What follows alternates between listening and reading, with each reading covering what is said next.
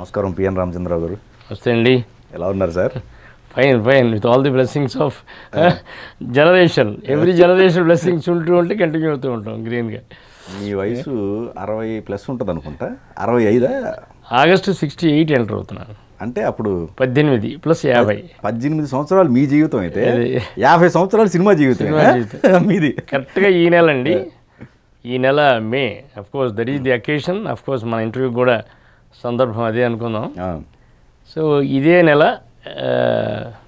Intermediate exams రాసి అప్పుడు cinema film institute, Madras film institute announce చేసిన సందర్భంగా ఆ పిచ్చిలో అప్పటికి సినిమా అంటే ఏమిటో తెలిసిన పిచ్చి కాదు అది. సినిమా అంటే మోజు వ్యామోహం పిచ్చి అంతే. 72 కదా సార్? 72 అది. బట్ మనకి రాలా, సీట్ రాలా, మళ్ళీ వెనక్కి రావడం, మళ్ళీ సినిమా జాయినింగ్ అన్నది కరెక్ట్గా మళ్ళీ 73 మే పి చంద్రశేఖర్ రెడ్డి గారు ఆయన పిలుపు మీద. అప్పుడు ఎప్పుడైతే ఇన్స్టిట్యూట్ సీట్ నాకు రాలేదు, 18 ఏళ్ళ కుర్రాడిని పంపించారు, 21 మినిమం ఉండాలి. దెన్ ఐ వెంట్ బ్యాక్ ఇచ్చి గొడవ చేస్తే ఎవరో చెప్పారు, సో డైరెక్టర్ చేయవా, నువ్వు పొట్టాడివి, నువ్వు హీరో ఆర్టిస్టులు అవుతావు అంటే ఆర్టిస్ట్గా వెళ్ళినాం. పిచ్చి అంతా అందరికి అప్పటికి ఆ రోజు అదే కదా. కెమెరామెన్ అంటే డైరెక్టర్ అంటే అంత ఇచ్చి తెలిసిన రోజులు కావు. 50 ఏళ్ల క్రితం 18 ఏళ్ళ కుర్రాడి మెచ్యూరిటీ ఏంటంటే దాన్ని బట్టి ఉంటాయి, అంతే కదా. నెల్లూరు నుంచి వెళ్ళిపోయారు. ఎస్. అప్పుడు ఈ ఊరు డైరెక్టర్ బ్రహ్మాండం. అప్పుడే ఆయన గురుగారు బడిపంతులు, మానవుడు దానుడు, ఇల్లు ఇళ్ళ ఒకే సంవత్సరంలో 3 సిల్వర్ జూబిలీలు, ఓ సెన్సేషన్ అని చెప్పి అట్లా నాకు డైరెక్టరు అంటే సినిమాలో వేసే ఆర్టిస్టులు తయారు చేసేవాడు. డైరెక్టర్ సుప్రీము, డైరెక్టరే ఎవ్రీథింగ్, డైరెక్టర్ తర్వాత ఎంత అనేది అసలు అప్పుడు అర్థమైంది. అసలు అప్పటిదాకా ఉంటాడు డైరెక్టర్, సినిమా చూస్తున్నాం, డైరెక్టర్ టేస్టులు పడుతుంది, ప్రొడ్యూసర్ని పడతాయి, అన్నీ అంతే కదా తప్ప డైరెక్టర్ గొప్ప, అసలు అతను గ్రేట్ అనేది మనకి తెలియదు. Okay. So this is all told by the great Dhoondi గారని మహానుభావుడు. ఆయన ఛాంబర్లో, ఫిల్మ్ ఛాంబర్లో ఆయన సీట్ నన్ను బయటికి పంపించారు నేడుస్తుంటే. ఆయన వచ్చి చెప్పారు, వెళ్ళి మీ జిల్లా, నువ్వు నెల్లూరు జిల్లావాడివి కదా, మీ జిల్లా డైరెక్టర్ బ్రహ్మాండం, వెళ్ళి ఆయన గెలువారి. అట్లా నేను గురువు గారిని, పిసి రెడ్డి గారిని కలవడం జరిగింది. ఓకే. ఇంకా కలిసిన దగ్గర నుంచి వేటాడితే 73 నుంచి నేను అఫీషియల్గా అసిస్టెంట్ డైరెక్టర్, అంటే అప్రెంటిస్ వరుస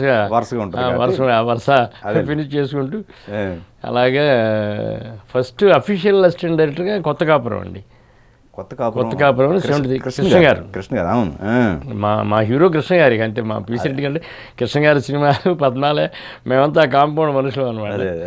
అట్లా కొత్త కాపురంతో నేను అఫీషియల్ అసిస్టెంట్ డైరెక్టర్గా. అప్పటిదాకా ఆయన ఏ సినిమా షూటింగ్ రమ్మంటే ఆయనకి వెళ్ళిపోయేవాళ్ళం అప్రెంటిస్గా.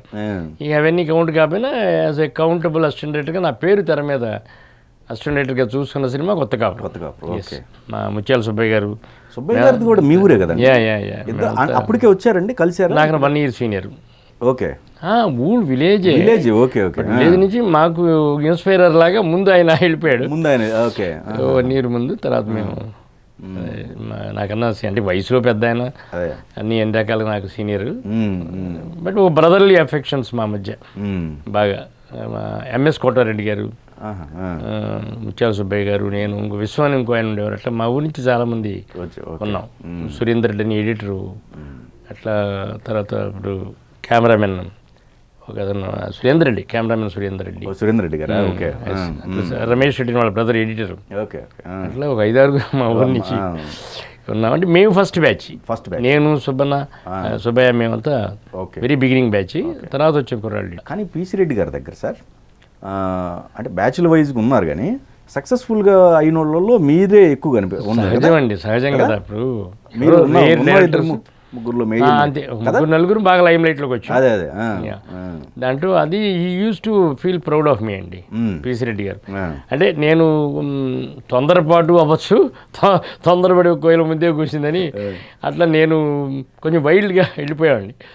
సో డైరెక్టర్ అవ్వడం fast. 25th year I'm the youngest almost. అప్పుడు సినిమా రంగం అని ఒక పాపులర్ మ్యాగజైన్ ఉండేది, దాంట్లో కూడా ఇలా youngest director of almost Telugu south. ఎప్పుడైనా ఆ రోజుల్లో డైరెక్టర్ అవ్వడం అంటే 40 తర్వాతే అలా ఉండేది. సో లక్కీగా నేను బాగా ఎంగేజ్ అవ్వడం వల్ల అంత ఎంగేజ్ స్టేజ్లో డైరెక్టర్ అని వచ్చి జరిగింది. ఎన్ని ఇయర్స్ సార్ పిసి రెడ్డి గారి దగ్గర? 5 years?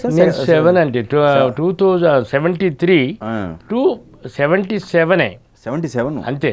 ఎందుకంటే 77 దేవతలారా దీవించండి ఆ సినిమాకి నేను గిరిబాబు గారి ద్వారా గురువు గారి ద్వారా పర్మిషన్తోనే చిన్న కమిట్మెంట్తో బయటకు వచ్చాను. వాళ్ళు ఏంటంటే అప్పుడు they want to make a production. Giribabu గారు, వేడిది నాగేశ్వరరావు గారు, కొమ్మనేని శేషగిరిరావు గారు వీళ్ళంతా రూమ్మేట్స్, ఫ్రెండ్స్ బ్యాచ్. ఆ రోజు ఫ్రెండ్షిప్ల కోసం ఎలా ఉంటారంటే నిజంగా ఇది ఒక గొప్ప ఎగ్జాంపుల్. స్నేహం కోసం ఎలా ఎంత చేసేవాళ్ళు అనేది. సో వీళ్ళందరూ సెటిల్ అయ్యారండి బాగా. గిరిబాబు గారు క్లిక్ అయ్యారు. ఆయన కూడా ఎంట్రీ 73 జగమేమాయ. అంతమంది అసిస్టెంట్ డైరెక్టర్లో మిమ్మల్ని సెలెక్ట్ చేసుకోవటం అది గారు అదొక చిన్న చరిత్ర అండి. మళ్ళీ అది కూడా వాళ్ళు సరే ప్రొడ్యూసర్స్ చేద్దాం అనుకున్న ఫ్రెండ్స్ అంతా కలిపి ఎవరి కోసం అండి, కొమ్మనేని శేషగిరిరావు కోసం, ఆయన డైరెక్టర్ని చేయడం కోసం. ఎంత గొప్ప విషయం. అందరూ రూమ్మేట్స్, ఫ్రెండ్స్ సెటిల్ అయిపోయారు, అందరూ ఫామ్లోకి వచ్చారు. వాళ్ళలో ఒక మనిషి శేషగిరిరావు గారు not up to the mark. Not up to the mark అంటే ఏది కాదు. ఆయన బేసిక్ ఆర్టిస్టు, వేషాలు సక్సెస్ అవ్వలేకపోయారు. బట్ మంచి ఆయనకు జీల్ ఉంది, ఒక ఏదో ఒక ఫిగర్ మనిషిలో ఉంటుంది కదా. So he want to become a director. కానీ డైరెక్షన్ డిపార్ట్మెంట్లో ఒక గురువు గారు అంటూ ఆయన దగ్గర పనిచేసి ఆ క్రాఫ్ట్లో ఒక లెర్నింగ్ అటువంటిది ఏం లేదు.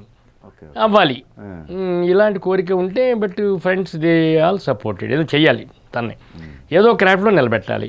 ఏదో క్రాఫ్ట్ అంటే తనకి ఇంట్రెస్ట్ ఉన్న క్రాఫ్ట్ అది బాగా.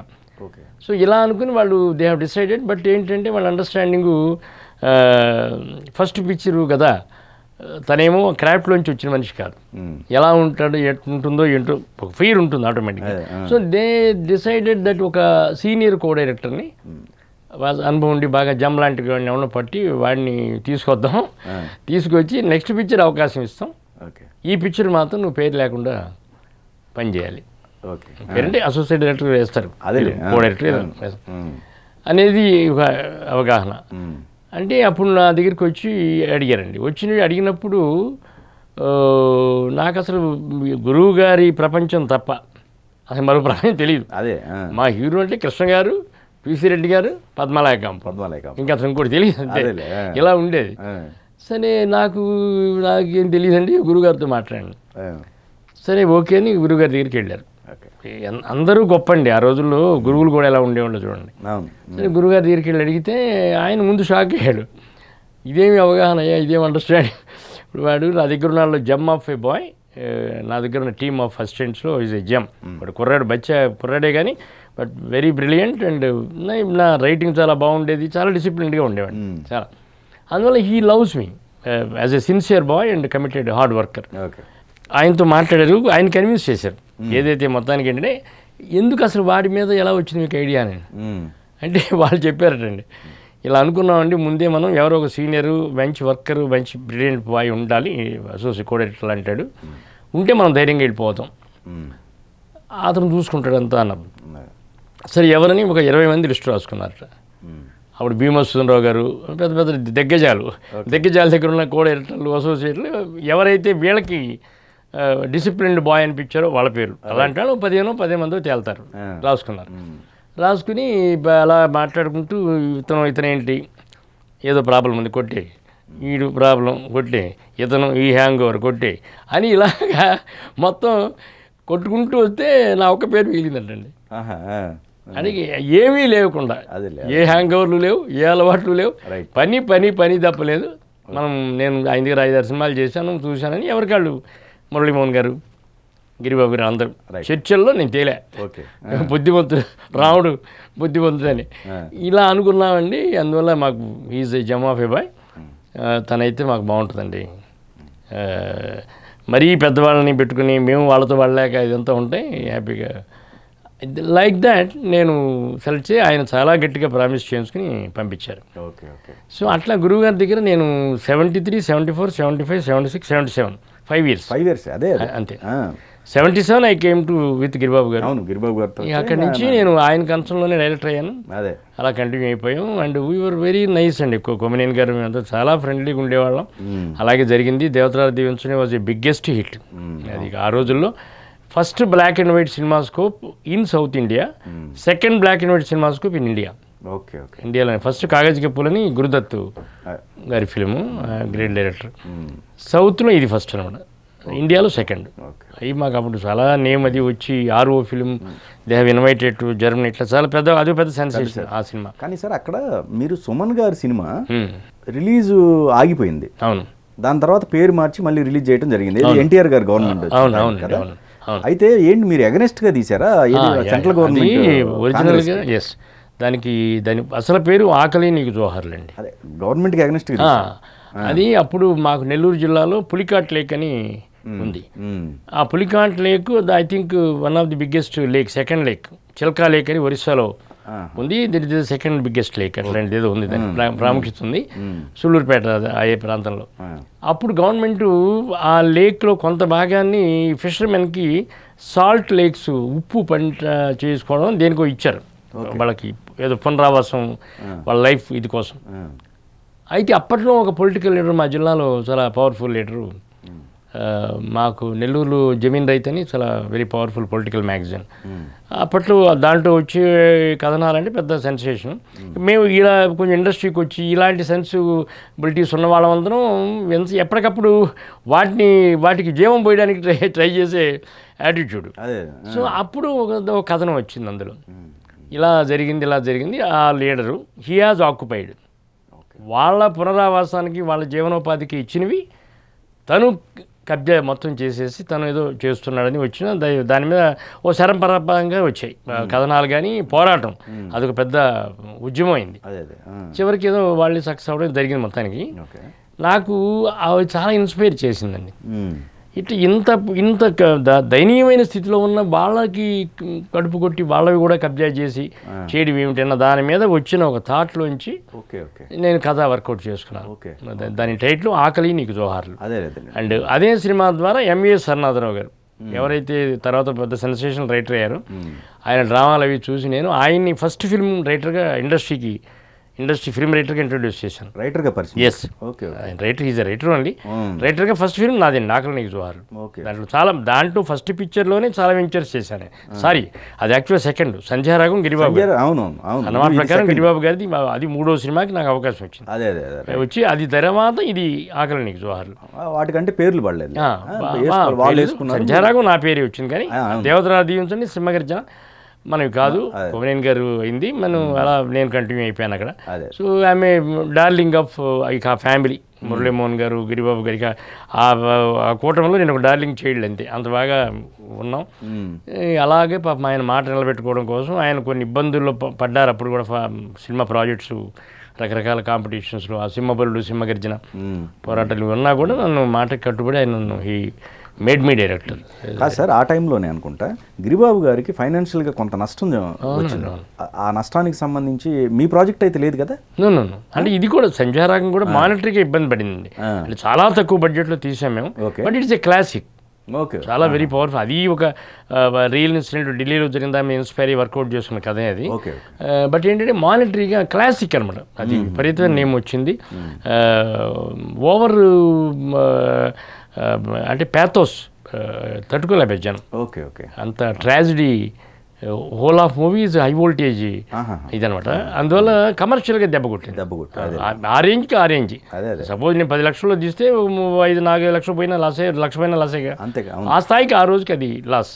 సో ఆయన ఇబ్బందులు పడ్డారు. తర్వాత కొంత గ్యాప్ తీసుకున్నారు. నాకు లక్కీగా ఏంటంటే ఇలా రెండవ సినిమా అది కమర్షియల్గా పే చేయకపోయినా చాలా నేమ్ వచ్చిందండి. డైరెక్టర్గా చాలా ఎక్స్ట్రాడినరీ, మహా ఉద్దండులంతా ఎల్వి ప్రసాద్ గారు, పెద్ద సంగీతం గారు, ఆ రోజుల్లో ఉన్న గ్రేటెస్ట్ బ్యాచ్ అంతా ఆ సినిమాను చూసి విపరీతంగా, నేను బ్యాచులర్ రూమ్ ఉంటే రూమ్కి వచ్చి మరీ నన్ను అప్రిషియేట్ చేసి అంత గొప్ప నేమ్ వచ్చింది నాకు. సో ఆ విధంగా రావడంతో నేను డైరెక్టర్గా నాకు నా ఉనికి బాగా స్ప్రెడ్ అయింది.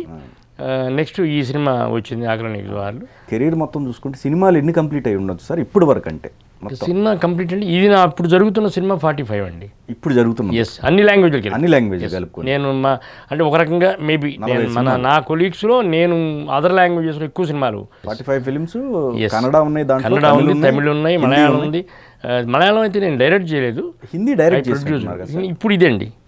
ఎస్, దిస్ ఫిల్మ్ అంటే 2 ప్రాజెక్టు సూపర్ హిట్ ప్రాజెక్టుకి పిలవడం వెళ్ళడం జరిగాయి, కానీ డిఫరెంట్ రీజన్స్గా వర్కౌట్ అవ్వాల.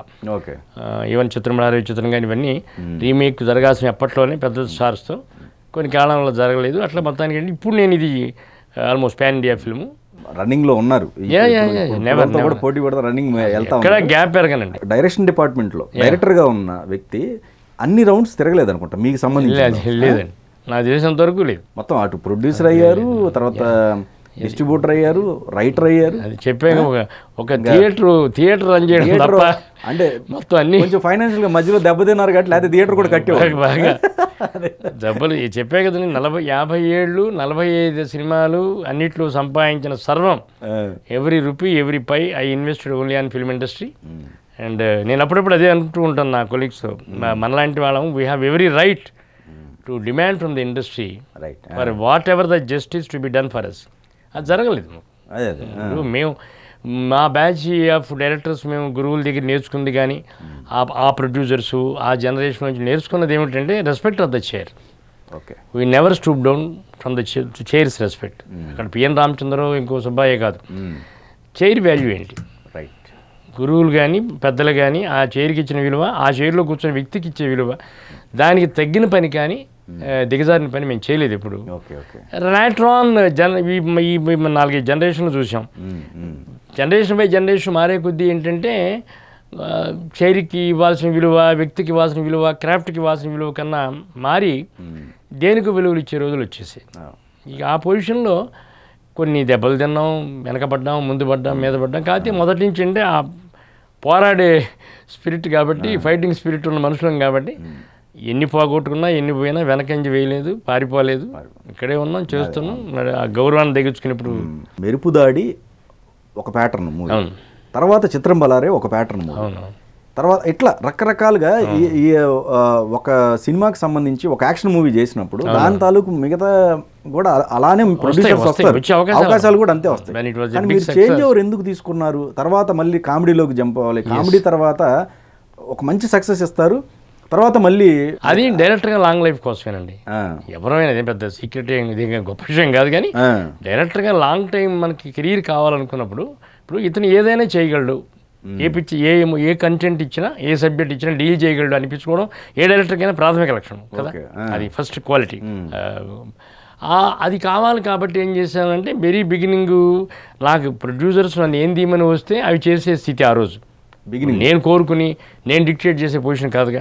ఇప్పుడు మీరు ప్రొడ్యూసర్ అనుకోండి, నా దగ్గరికి వచ్చి నన్ను స్టడీ చేస్తూ ఉంటారు ఎప్పటి నుంచి, నాతో సినిమా చేయాలనుకున్నప్పుడు నా వెనక మీరు ఫాలో అవుతూ ఉంటారు. సో నేను ఏది పనికి వస్తాను అనుకుంటున్నా దాంతో మీరు నా దగ్గరికి వస్తారు. వచ్చినప్పుడు నా వెరీ బిగినింగ్ టైంలో నేను నిలబడి స్థిరపడి నేను ప్రూవ్ చేసుకునే వరకు నా దగ్గరికి వచ్చిన సినిమాని నేను చేయాలి. అదే I can't reject like that. ఇప్పుడు గిరిబాబు గారు వాళ్ళందరూ అనుభవజ్ఞులు, వాళ్ళు నచ్చిన సబ్జెక్టులు కలిసి టీంలా చేసాం, అవి happy classic family drama.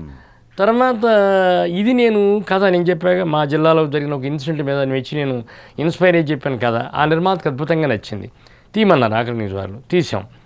Censor ban, problems, ఆ పొలిటికల్ లీడర్ ఇన్వాల్వ్ అవ్వడం, సినిమా చాలా రోజులు రిలీజ్ కాకపోవడం, తర్వాత దాని టైటిల్ మార్చి దేశద్రోహులని మార్చి చేసిన అయితే జరిగి దాన్ని వెరీ ఫస్ట్ ఎంట్రీ దాంట్లో సుమన్ యాక్చువల్గా డిలే అయిపోయింది.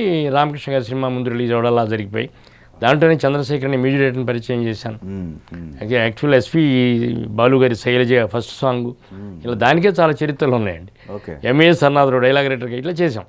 తర్వాత ఏమైందండి, ఇక నాకు 2 సినిమాలు కమర్షియల్గా రెవెన్యూ గ్రాసర్స్ హిట్స్ కాదు, అంటే కమర్షియల్ హిట్లు కాదు, నేమే రెండిట్లోనూ నేము ఏదో గొడవ కాంట్రవర్సీ. ఇక డైరెక్టర్గా ముందడుగు వేయడానికి కష్టం, మార్కెట్ గ్రాప్ చేయడం కష్టం. You have to give commercial hit. ఆ టైంలో నేను కమర్షియల్ హిట్ ఇప్పుడు నాకు అవసరం, అలా నేను ప్రూవ్ చేసుకోకపోతే క్లాసిక్ డైరెక్టరు లేదా ఇదేదో ఇష్యూ ఓరియంటెడ్ సినిమా ఈ తప్ప ఇతను ఇంకో దాన్ని పనికిరాడని అంటారు. ఆ టైంలో మెరుపుదాడి మళ్ళీ నాకు లైఫ్ కరెక్ట్గా గిరిబాబు గారే కేశవరావు గారిని, అప్పుడు Tarakarama films leading distributors entire Andhra Pradesh, Keshavarao గారిని ఆయన నిర్మాతగా గిరిబాబు గారి ఆధ్వర్యంలో జరిగింది. సో నిజంగా మేము అనుకున్నట్టు నాకు ఆ కొరత తీర్చే ఆ cinema it was a biggest commercial hit, పెద్ద సెన్సేషన్ ఆ రోజుల్లో. అండ్ యాక్షన్ ఫిల్మ్స్లో ఆ pattern total different pattern.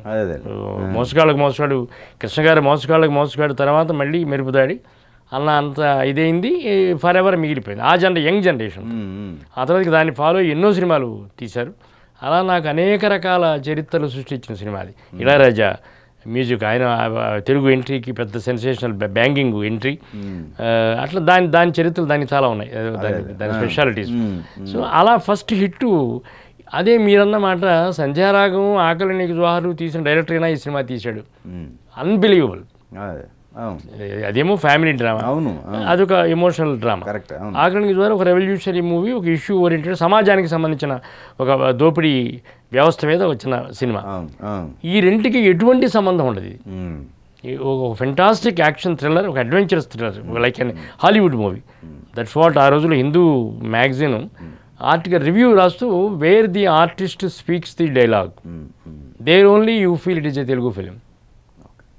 Dialogue ఎప్పుడైతే మాట్లాడతారో ఈ తెలుగు సినిమా అనుకుంటాం, అదర్వైజ్ దేశవాళీ హాలీవుడ్ చిత్రం అని అన్ని రకాలుగా అంటే విమర్శకుల ప్రశంసలు పొంది కమర్షియల్గా పెద్ద హిట్ వచ్చి అలా నిలబెట్టేసింది. అలాంటి హిట్ రావడం కోసం అంత గ్యాప్ ఎందుకు పట్టింది అసలు? సౌండ్ అంటే వరుస అప్పుడు నేనన్న ప్రమాదమే జరిగిందండి.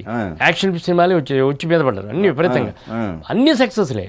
తర్వాత తీసిన వస్తాదు, యముడు, భయం భయం, కోటిగాడు, ఆగస్టు 15 రాత్రి, అసలు ఊపేతో పారేసాం. ఒక్కొక్క సినిమా ఒక్కో బ్యాక్గ్రౌండ్.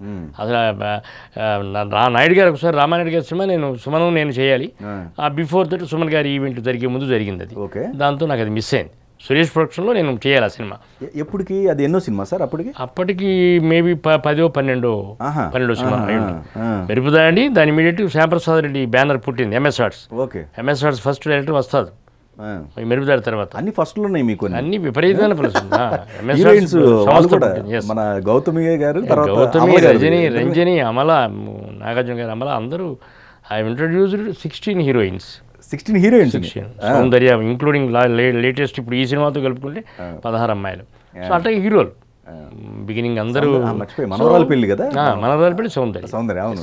సో నాకేంటంటేనండి ఆ చిన్న సినిమా హిట్లు అంటే దానివల్ల నాకు నేనే అపకారం చేసుకున్నాను. ఏంటంటే బిగినింగ్లో ఆ హిట్ తగిలినప్పుడు హిట్ పేరు చెప్పుకొని పెద్దవాళ్ళ దగ్గరికి వెళ్ళిపోవాలండి.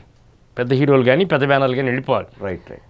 ఎంత అమెచ్యూరిషనెస్ అంటే ఆ రోజు నాకు అంత హిట్టు తగిలా కూడా ఆ హిట్టు పట్టుకుని పెద్ద హీరోల దగ్గరికి వెళ్ళిపోయి ఆమె ప్రూవ్డ్ కదా, డిఫరెంట్గా ఒక క్రియేటివ్ ఎలిమెంట్ ఎలా తీయగలని క్రియేటివ్ డైరెక్టర్గా ఆ 2 సినిమాలు ప్రూవ్ చేసుకున్నాను.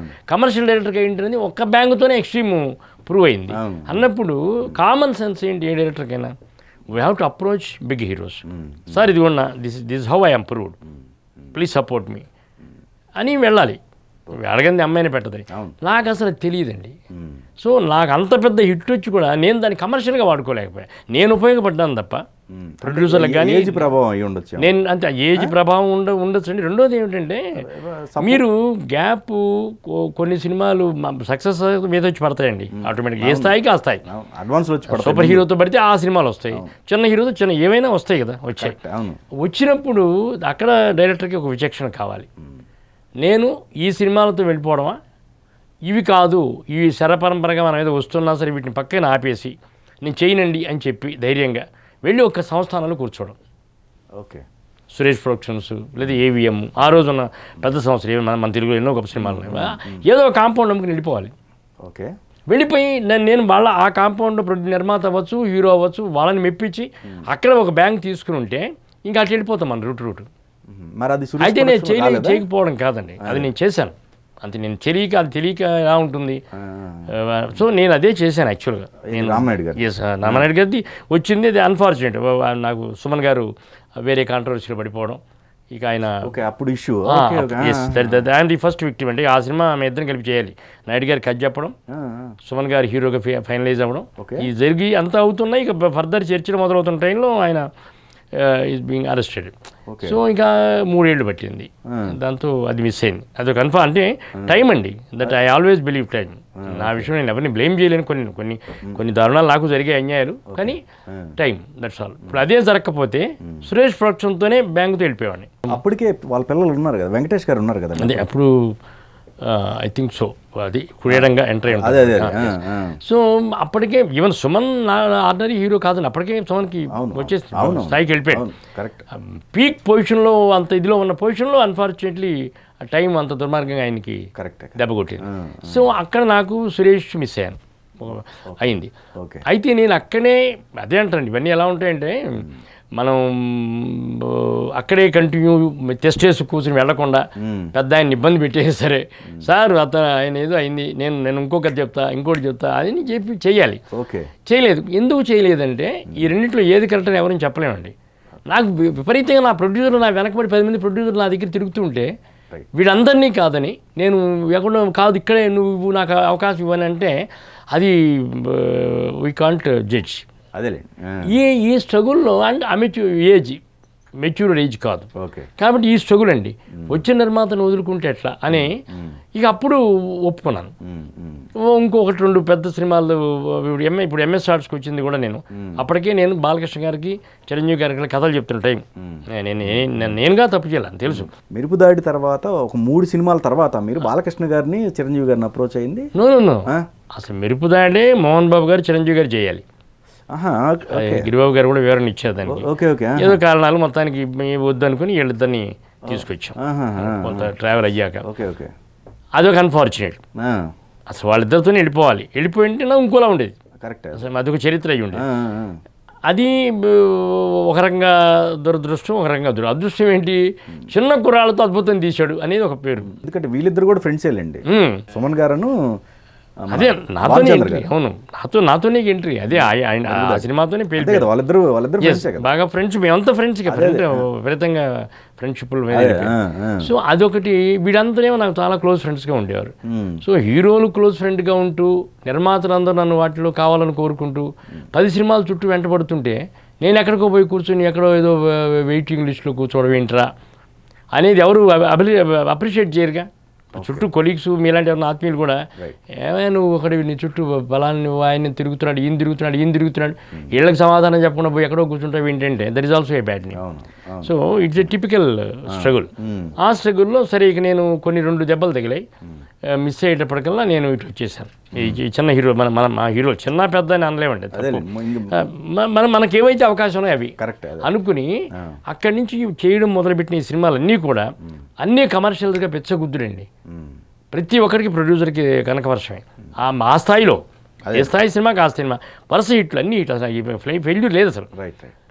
అంత బయ్యర్ డైరెక్టర్ అయిపోయాను. బయ్యర్కి, డిస్ట్రిబ్యూటర్కి, ఎగ్జిబిటర్కి డైరెక్టర్ లాగా అయిపోయాను బ్రహ్మాండంగా. అవుతున్న టైంలో నేనేం ఫీల్ అయ్యానంటే నా ఇంటికి వచ్చినాడే నా దేవుడు. నన్ను వచ్చి బుక్ చేసుకున్న ప్రొడ్యూసర్ నా దేవుడు అండి. నన్ను PNR డైరెక్టర్ నాకు ఆయన నా హీరో నా దేవుడు అనే భావనలో పడిపోయాను. ఇప్పుడు నేను వెళ్ళి అడుక్కుంటుంటే నన్ను గుర్తించని వాళ్ళు నాకు వాళ్ళు గొప్ప, నన్ను గుర్తించి నన్ను నిలబెట్టి నా వెనక నిలబడ్డవాళ్ళు నాకు గొప్ప అన్నప్పుడు నన్ను గుర్తించి నాకు అన్నం పెట్టినట్టు దేవుడు అండి. మధ్యలో ఒక 3 times బ్రేక్ పట్టడానికి కారణం ఏంటి? దానికి కారణం మానిటరీ ఫైనాన్షియల్ లాసెస్ అండి. అంటే అప్పటికే ప్రొడ్యూసర్ అయిపోయాను. బికాజ్ 87 దాకా భయంకర హవా సాగింది. 83 నుంచి 87 దాకా ఆయన ద్వారా లబ్ధి పొందిన వాళ్ళు ఉన్నారు చాలా మంది. కానీ మీకు రివర్స్ దాసరి గారి విషయంలో ఎస్ జరిగిందండి. అది ఎలా జరిగిందంటే చాలా అదే నాకు ఎన్ని బ్రేకులు అంటే లైఫ్లో ఇవన్నీ కూడా మనం ఎవరిని బ్లేమ్ చేయడం కాదు, నా బ్యాడ్ టైం అనుకోవడం. నేను ఐ కాంట్ బ్లేమ్ ఎనీబడి. ఇది ఏం జరిగింది సరే గిరిబాబు గారితో కంటిన్యూ అయిపోయాను. ఆయనే నాకు దేవుడు. He stood for his word, నన్ను నిలబెట్టాడు. అయింది సరే. అయిన టైంలో మెరుపుదాడి అవ్వగానే జైభేరి బ్యానర్తో, అప్పుడు అది కేశవరావు గారిది మెరుపుదాడి కాబట్టి గిరిబాబు గారిది జైభేరి ఆయన బ్యానర్. తర్వాత మురళీమోహన్ గారు ఆ టైంలో ఉన్నప్పుడు ఇక వాళ్ళు జైభేరి సపరేట్ అవుతా ఉన్నారు. ఆ గ్రూప్ ఆఫ్ ప్రొడ్యూసర్ ఎవరైతే కలిపి ఫ్రెండ్స్గా దేవతలారు దీవించండి సింహగర్జన తీశారో ఆ గ్రూప్ ఏదో సపరేట్ అవుదాం అనుకున్నారు. అనుకున్నప్పుడు వాళ్ళ అండర్స్టాండింగ్ ప్రకారం జైభేరి ఏదో అటు వెళ్ళింది. మురళీమోహన్ గారు వెళ్ళిపోయిన తర్వాత ఈయన మాధవి ఆర్ట్ పిక్చర్స్ అని మా గిరిబాబు గారి పాప వాళ్ళ అమ్మాయి పేరుతో బ్యానర్ పెట్టినారు. దాంతో ముద్దు ముచ్చట తీసాం, వాసు గారు డైరెక్టర్. ఆ తర్వాత నాది సంధ్యారాగం ఇలా అయింది. ఆ టైంలో దే ఆల్ లవ్ మీ. జైభేరిలో ఉండి మాగంటి వెంకటేశ్వరరావు గారిని పార్ట్నరు, మురళీమోహన్ గారు అందరూ ఎవ్రీబడి. నేను ఎప్పుడు ఇండస్ట్రీలో నేను ఎవరికి శత్రువుగా నాకు తెలిసి లేనండి. Everybody want love me because I want to be down to earth person. నేను చాలా ఇదిగా వెళ్తుంటాను. అది అందువల్ల నాకు ఎక్కువ మంది వెల్ విషెస్. సో వాళ్ళు అనుకుని సినిమా అన్నప్పుడు గురువు గారు మురళీమోహన్ గారికి ఆయన గాడ్ ఫాదర్. సో ఇలా చేద్దాం అనుకున్నప్పుడు గురువుగారి దగ్గరికి వెళ్ళి చెప్పినప్పుడు గురువుగారు ఇది ఏదండి గురువుగారు చెప్తేనే నాకు తెలిసింది. అంటే నాకు తెలిసినా కూడా స్వయంగా ఆయన చెప్పడం గొప్పగా. నేను మొన్న గురుగారి శ్రద్ధాంజలి రోజున అదే చెప్పాను. ఆయన గొప్పతనం ఏంటంటే, సరే అయిపోయింది, వెళ్ళి చెప్పారు ఇట్లా అయింది, రామచంద్రరావు ఇది రూట్ కాజ్ ఫర్ ది సక్, ఏదైనా అతను వెరీ బ్రిలియంట్ బాయ్ అండి, రామచంద్రరావుని కంటిన్యూ చేసేసుకున్నాను అన్నప్పుడు గురుగారు, కాదు మన శిష్యులు చాలామంది ఉన్నారు కదా మన అప్పుడు రాజచంద్ర, ఆయన దగ్గర అందరూ వద్దండులే ఆ రోజుల్లో, సో ఉన్నారు సీనియర్స్ చాలామంది ఉన్నారు కదా, రాజచంద్రని పెట్టి చేయండి అంటే, మరి మురళీమోహన్ గారికి గురువు గారికి ఎదురు చెప్పే పరిస్థితి కాదు, మరి ఏమైనా ప్రయత్నించి చూసారో ఏదో నాకు తెలియదు. మొత్తాన్ని జరగల, ప్రయత్నించారు, పాపం ప్రయత్నించలేదు కూడా ఎందుకుంటారు, ప్రయత్నించారు. గురువు గారు చెప్పిన ప్రకారం దే ట్రైడ్ దేర్ బెస్ట్, కుదరలే, అవ్వలేదు, గురువుగారు ఒప్పుక. సరే ఇక అప్పుడు రాజచంద్రతో వాళ్ళు వారాల అబ్బాయి ఇక అన్నీ వరుసగా ఆయనకి అక్కడ సక్సెస్ పడింది, దాంతో కంటిన్యూ అయిపోయాడు. అసలు వారాల అబ్బాయి మీరు పడాలి పక్క అసలు ఆ బంచి ఒకసారి అక్కడ ఎంటర్ అయిపోయి కంటిన్యూ అయిపోతే ఫెయిల్యూర్ ఇచ్చే అమెచ్యూరిస్ట్ టెక్నీషియన్ కాదు, ఆ వ్యక్తులు గొప్పవాళ్ళు. సో నలుగురు గొప్పవాళ్ళతో గొప్ప సినిమాని ఇవ్వగలుగుతాం తప్ప జనరల్గా జరగవు. సో అది ఒక పెద్ద ఫస్ట్ దెబ్బ అండి నిజంగా చెప్పాలంటే. ఫస్ట్ నాకు బ్రేక్, ఒక రన్లో వెళ్ళిపోయేవాడికి ఫస్ట్ బ్రేక్ అక్కడ పడింది. పడేటప్పటికి జయబేరి పోయింది, ఇక నేను బయట సినిమాలు వచ్చేసాయి అవకాశం మెరుపుదారి కారణంగా. సో వచ్చాయి, ఇక నేను బయట అదే అన్నాను కదా, వచ్చింది వదులుకుని ఎవరి చుట్టూ వెంపర్లాడడం అనే అది కాదు అని రియలైజ్ అయ్యి I started signing the movies. అక్కడి నుంచి 87 వరకు అసలు నేను డే అండ్ నైట్ 3 షిఫ్ట్లు పనిచేశాను. ప్లస్ ఈ సినిమాలన్నీ కూడా డబ్ అవ్వడం మొదలైంది, అదర్ లాంగ్వేజ్ అన్ని యాక్షన్ అడ్వెంచర్ కమర్షియల్ సినిమాలు, పిచ్చ కుమ్ముడు అనమాట. ఇప్పుడు అదర్ లాంగ్వేజ్ అంతా నేను పాపులర్ అయిపోయాను విపరీతంగా. ఇక అప్పుడే తమిళ్లోని సినిమాలు రావడం వల్ల అయిపోయాయి ఆటోమేటిక్గా, తమిళ కన్నడ అక్కడి నుంచి. సో ఈ పొజిషన్లో ఉండగా నేను ఏం రియలైజ్ అయ్యానంటే, అప్పుడు బ్రాండ్ అయిపోతున్నాను, యాక్షన్ ఫిల్మ్ డైరెక్టరు. ఇలా కేఎస్ఆర్ దాస్ గారి ఏదో రెగ్యులర్ తెలుగు సినిమాలకి భిన్నంగా హాలీవుడ్ సినిమాల్లో తీస్తున్న డైరెక్టర్, ఇలా ఏదో మనకు ఒక నేమ్ వచ్చి బ్రాండ్ అయిపోతున్నాను. నేను భయపడ్డాను. భయపడి ఎప్పుడైతే ఇప్పుడు ఈ వారాల అబ్బాయి టైంలో ఇట్లా మొదలుపెట్టిన కథలు ఉన్నాయి కదా, ఈ కథలు మామూలుగా చెప్తూనే ఉన్నాను నిర్మాతలకి, ఎవడూ వినట్లేదు. కామెడీ తీయాలి నాకు విపరీతమైన కోరిక. నువ్వేంటే కామెడీ బలేవాడి, టెంట్ థియేటర్ వరకు చిల్లర వాయించేస్తున్న సినిమా డైరెక్టర్ నువ్వు. చిన్న డైరెక్టర్స్లో నెక్స్ట్ బ్యాచ్ హీరో వాళ్ళకి నువ్వు పెద్ద కామెడీ అయిపోయావు, నువ్వేమో గురుగారు పెద్దవాళ్ళు వాళ్ళందరూ వదిలేస్తే నువ్వు పోయి అనవసరంగా ఇది చేసి అనేవాడు. ఫ్యామిలీ డ్రామా చెప్తే చీకొట్టి, కామెడీ చెప్పినా చీకొట్టి, ఏం చెప్పినా అసలు కాదు, ప్రసక్తి లేదు, నువ్వు వస్తా యముడు భయం కోటిగాడు దుమ్ముదులు పిది అది అని చంపేస్తే నాకు ఫ్రస్ట్రేషన్ స్టార్ట్ అయిపోయింది. ఈ బ్రాండ్ అయిపోతాను, నాకు కోరిక, మనసులో చాలా ఎమోషన్స్ ఉన్నాయి, ఇవన్నీ ఏం చేయాలి? ఇలా చెప్తున్నప్పుడు ఇకప్పుడు డిసైడ్ చేసుకున్నాను, 4 చిల్లర కాస్త 4 రూపాయలు సంపాదించాం కదా, ఆ ఊపులో నేను ఇంకో సినిమా తీయగలని మళ్ళీ నేనే ప్రూవ్ చేసుకోవాలి. ఫ్యామిలీ డ్రామా తీసేసా, ఒక సోషల్ పర్పస్ ఉన్న సినిమా, ఒక ఎమోషనల్ డ్రామా అది తీసాం, ఒక యాక్షన్ అడ్వెంచర్ తీసాను. ఇప్పుడు నేను కామెడీ తీయాలి అంటే ఎవడైనా చూసి ఆ పెద్ద కామెడీ కింద ఫీల్ అయిపోయాడు, నేను కామెడీ తీస్తానంటే. సో ఈ టైంలో అప్పుడు ప్రిపేర్ అయ్యి నేను ఓన్ ప్రొడక్షన్ పెట్టుకుంటే తప్ప ఇక మనం ప్రూవ్ చేసుకోవాలి అని ఆ ఫోర్స్డ్ యాటిట్యూడ్ ముందు నుంచి ఉంది. కాబట్టి ప్రొడ్యూసర్ అయిపోయి సినిమా తీద్దాం ప్రపోజల్ పెట్టగానే, శరత్ బాబు నాకు మంచి ఫ్రెండ్ అండి ఇండస్ట్రీకి వచ్చినప్పటి నుంచి. సరే నేను భయ్యా ఇలా అనుకుంటున్నాను అన్నాం, కానీ శరత్ లేదు నేను జాయిన్ అవుతాను, మనం కలిపి చేద్దాం అన్నప్పుడు ఇప్పుడు శరత్ బాబు నేను కలిపి అప్పుడు గాంధీనగర్ 2వ వీధి గౌతమని హీరోయిన్గా పరిచయం చేయడం, రాయం సాధన్ హీరో చేసి అలా తీయడం, అది పెద్ద హిట్ 100 days. సో ఎప్పుడైతే ఫస్ట్ ప్రొడక్షన్ 100 days అయిందో ఎవరికైనా ఇంకా ఆటోమేటిక్ ప్రొడక్షన్ కంటిన్యూ చేద్దాం అనిపిస్తుందిగా. So 87 I started my producer career. తర్వాత అక్కడి నుంచి ఈ రోజు వరకు కూడా ఎక్కడా కూడా ప్రొడక్షన్ ఆపలేదు, అనేక భాషలు తీసాను, ఇటు తెలుగు కంటిన్యూ అవుతుంది, తెలుగు ఇట్లా. ఎప్పుడైతే ప్రొడ్యూసర్ అయిపోయి బయట ప్రొడక్షన్లో ఒక సినిమా, బయట 1-2 చేసుకుంటూ బ్యాలెన్స్ చేసుకుంటూ వెళ్ళేవాడి అండి. ఈ వెళుతున్న టైంలో కరెక్ట్గా లీడర్ అనే ఒక సినిమా, ఫస్ట్ కృష్ణరాజు గారు సుమన్, అది ఆ సినిమా ఆ రోజులకి ఓవర్ బడ్జెట్, ఆ రోజుల్లో నాకు 1,70,00,000 అయింది. బట్ చాలా పవర్ఫుల్ మూవీ అగైన్. ఆ సినిమా తీసినప్పుడు ఆ ఓవర్ బడ్జెట్ కారణంగా స్ట్రైక్ వచ్చింది. There was 90 days strike, labour problem మీద చాలా పెద్ద ప్రొలాంగ్డ్ ప్రాబ్లం వచ్చింది. రిలీజ్ అయ్యి సిద్ధంగా ఉండి రిలీజ్ అవ్వాల్సిన టైంకి ఇది అవ్వాల, స్ట్రైక్లో ఇరుక్కుపోయింది. Gap 3 months 90 days gap. So October November Vijayadashami Dasara సీజన్కి రిలీజ్ అవ్వాల్సిన సినిమా కరెక్ట్గా ఎగ్జామ్ సీజన్కి ఫిబ్రవరి నెక్స్ట్ ఇయర్ ఫిబ్రవరి మార్చి ఎగ్జామ్స్ టైంకి చేయాల్సిన పరిస్థితి అయిపోయింది. సినిమా పడింది కరెక్ట్గా అదే టైంలో చిరంజీవి గారి సూపర్ డూపర్ హిట్ సినిమా అండి అల్లుడా మజాకా. నాది 16 రిలీజు, బ్రహ్మాండమైన ఓపెనింగ్స్ వచ్చాయి, బ్రహ్మాండమైన సినిమా, వెరీ పవర్ఫుల్ సినిమా. 24 ఎప్పుడో రిలీజ్, నాకు టైటిల్ 1 వీక్ గ్యాప్లో. ఇక అది చరిత్ర ప్లస్ వరల్డ్ కప్ ఏదో మల్టిపుల్ ప్రాబ్లమ్స్, నేను క్రష్ అయిపోయాను. సో క్రష్ అయిపోయి దాదాపు మార్కెట్కి ఒక 60-70 లక్షలు బాకీ పడిపోయాను, అంటే ఫైనాన్షియల్స్. సో అది ఫస్ట్ దెబ్బ. ఆ దెబ్బ అవ్వడం, మళ్ళీ ఆ అప్పు తీర్చి మళ్ళీ నేను రిక్యూప్ అవ్వడానికి మళ్ళీ సంపాదించిన ఆస్తులు అమ్మి అందరికీ ఎవరికి ఎప్పుడు పైసా నేను బాకీ ఉండేను కట్టుకుంటూ వచ్చి మళ్ళీ తిరిగి పికప్ అనేలోపు ఒక చిన్న గ్యాప్, 1 year, అంత పెద్ద గ్యాప్లు కాదు, 1.5. అట్లా అదొక ఫస్ట్ దెబ్బ.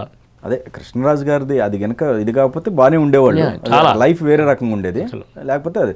అయితే ఇంకోటి సార్, దాసరి గారిది అది ఫస్ట్ మెరుపుదారి తర్వాత నేను చిరంజీవి గారితో వెళ్ళిపోయాడండి. ఫస్ట్ దెబ్బ ఎంఎస్ రెడ్డి, వాళ్ళిద్దరు కాంబినేషన్. ఎంఎస్ రెడ్డి గారు నా కండిషన్ ఏం పెట్టారంటే, మా అబ్బాయి అప్పుడు అమెరికాలో చదివి వచ్చారు, శ్యామ్ వచ్చి అప్పుడే సీఎం గారి అమ్మాయి మ్యారేజ్ అంతా జరిగింది. ఆయన మెరుపుదాడి చూశారు, ఆయన ప్రొడ్యూసర్గా ఇక్కడే సినిమాల్లో కంటిన్యూ అవ్వమని ప్రెషర్ ఫాదర్ది. ఆయన హీఈస్ నాట్ యాక్సెప్టెడ్. యాక్చువల్గా అప్పట్లో యూఎస్లో చదువుకురావడం చాలా గొప్ప బ్రహ్మాండమైన ఒక గ్లామర్ క్రేజ్ ఉండేది కదా, ఇప్పుడంటే ప్రతి ఒక్కరు వెళ్తున్నారు. అప్పుడు ఇక అంటే what I was told by Shyam and all, Ramoji Rao కూడా కన్విన్స్ చేసి, నాన్నగారికి ఇంత నేమ్ ఉంది, ఆయనకు చరిత్ర ఉంది, నువ్వు ఒక కొడుకుగా ఉన్నప్పుడు నువ్వు వై కాంట్ యూ కంట్, ఇప్పుడు నువ్వు లెర్నడ్ బాయ్, నీలాంటి వాళ్ళు వస్తే గొప్ప సినిమాలు చేయొచ్చని ఏదో ఆయన పెద్ద అందరు చెప్పడం ఫోర్స్తో శ్యామ్ గారు decided to stay back and continue fathers craft. ఆ టైంలో మెరుపుదాడి పడింది. ఓకే. సో ఈ వాజ్ క్రేజీ, అండ్ మనకి ఆ డైరెక్టర్ అయితే చేద్దాం సినిమా నాకు ఇది అని, అట్లా నవ్ దే ప్రిఫర్డ్ మీ. వెళ్ళింది అప్పటికి నేను సైన్ చేశాను, అప్పటికి వీళ్ళతో సంయుక్త మూవీస్, మన ఖైదీ తీసిన ప్రొడ్యూసర్లు మా జిల్లా వాళ్ళు, దే లవ్డ్ మీ, వాళ్ళకి ఆల్రెడీ సైన్డ్, దాంట్లో పెద్ద హీరో. ఈ పొజిషన్లో ఎంఎస్ రెడ్డి గారు పెట్టిన కండిషన్ ఏంటంటే, మా అబ్బాయి సినిమా అయ్యే వరకు నువ్వు ఇంకో సినిమా చేయడానికి వీల్లేదు. అంటే అక్కడే అమిచ్యూరిషన్స్ జడ్జిమెంట్ మనకి తెలియక, మా జిల్లాలో పెద్ద ఆయన కింద లెక్క ఎంఎస్ రెడ్డి గారు, నెల్లూరు జిల్లాలో.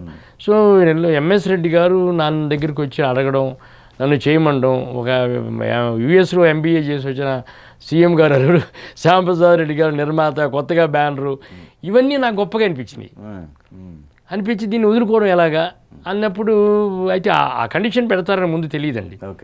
తర్వాత అప్పుడు నాకు కండిషన్ పెట్టారు, ఇంకో సినిమా చేయడానికి వీల్లేదు. అంటే నేను అప్పుడు కరెక్ట్ డెసిషన్ తీసుకోవాలి. ఐ ఫెల్ట్ ఇది గొప్ప కదా నాకు, శ్యాంప్రసాద్ రెడ్డి గారు లాంటి ఒక యుఎస్ రిటర్న్ ఎంబీఏ చదివిన ఆయన, ఎంఎస్ రెడ్డి గారు అబ్బాయి, సీఎం గారు, ఈ సినిమా నేను చేస్తున్నాను అన్నది న్యాచురల్గా నాకున్న టెంపర్మెంట్ ప్రకారం చిన్నాళ్ళతో అద్భుతం చేయాలనేది మొదటి నుంచి కసి అండి. ఇప్పుడు నిజంగా నాకు మిగిలిన పేరు ప్రతిష్ట ఏదన్నా ఉన్నా కూడా నా దగ్గర నుంచి నేను చేసిన చిన్నవాళ్ళు పెద్దవాళ్ళు అయిపోయారు తప్ప, నేను ఏ పెద్దవాళ్ళ సపోర్ట్తోనూ నేను ఇన్నాళ్ళు కంటిన్యూ అవ్వాల.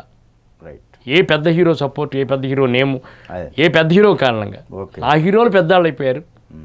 హీరోలు అవని నిర్మాతలు అవని ఇంకోటి అవని, ఆ చరిత్ర నాకు మిగిలింది, అది గొప్పగా అనుకుంటే.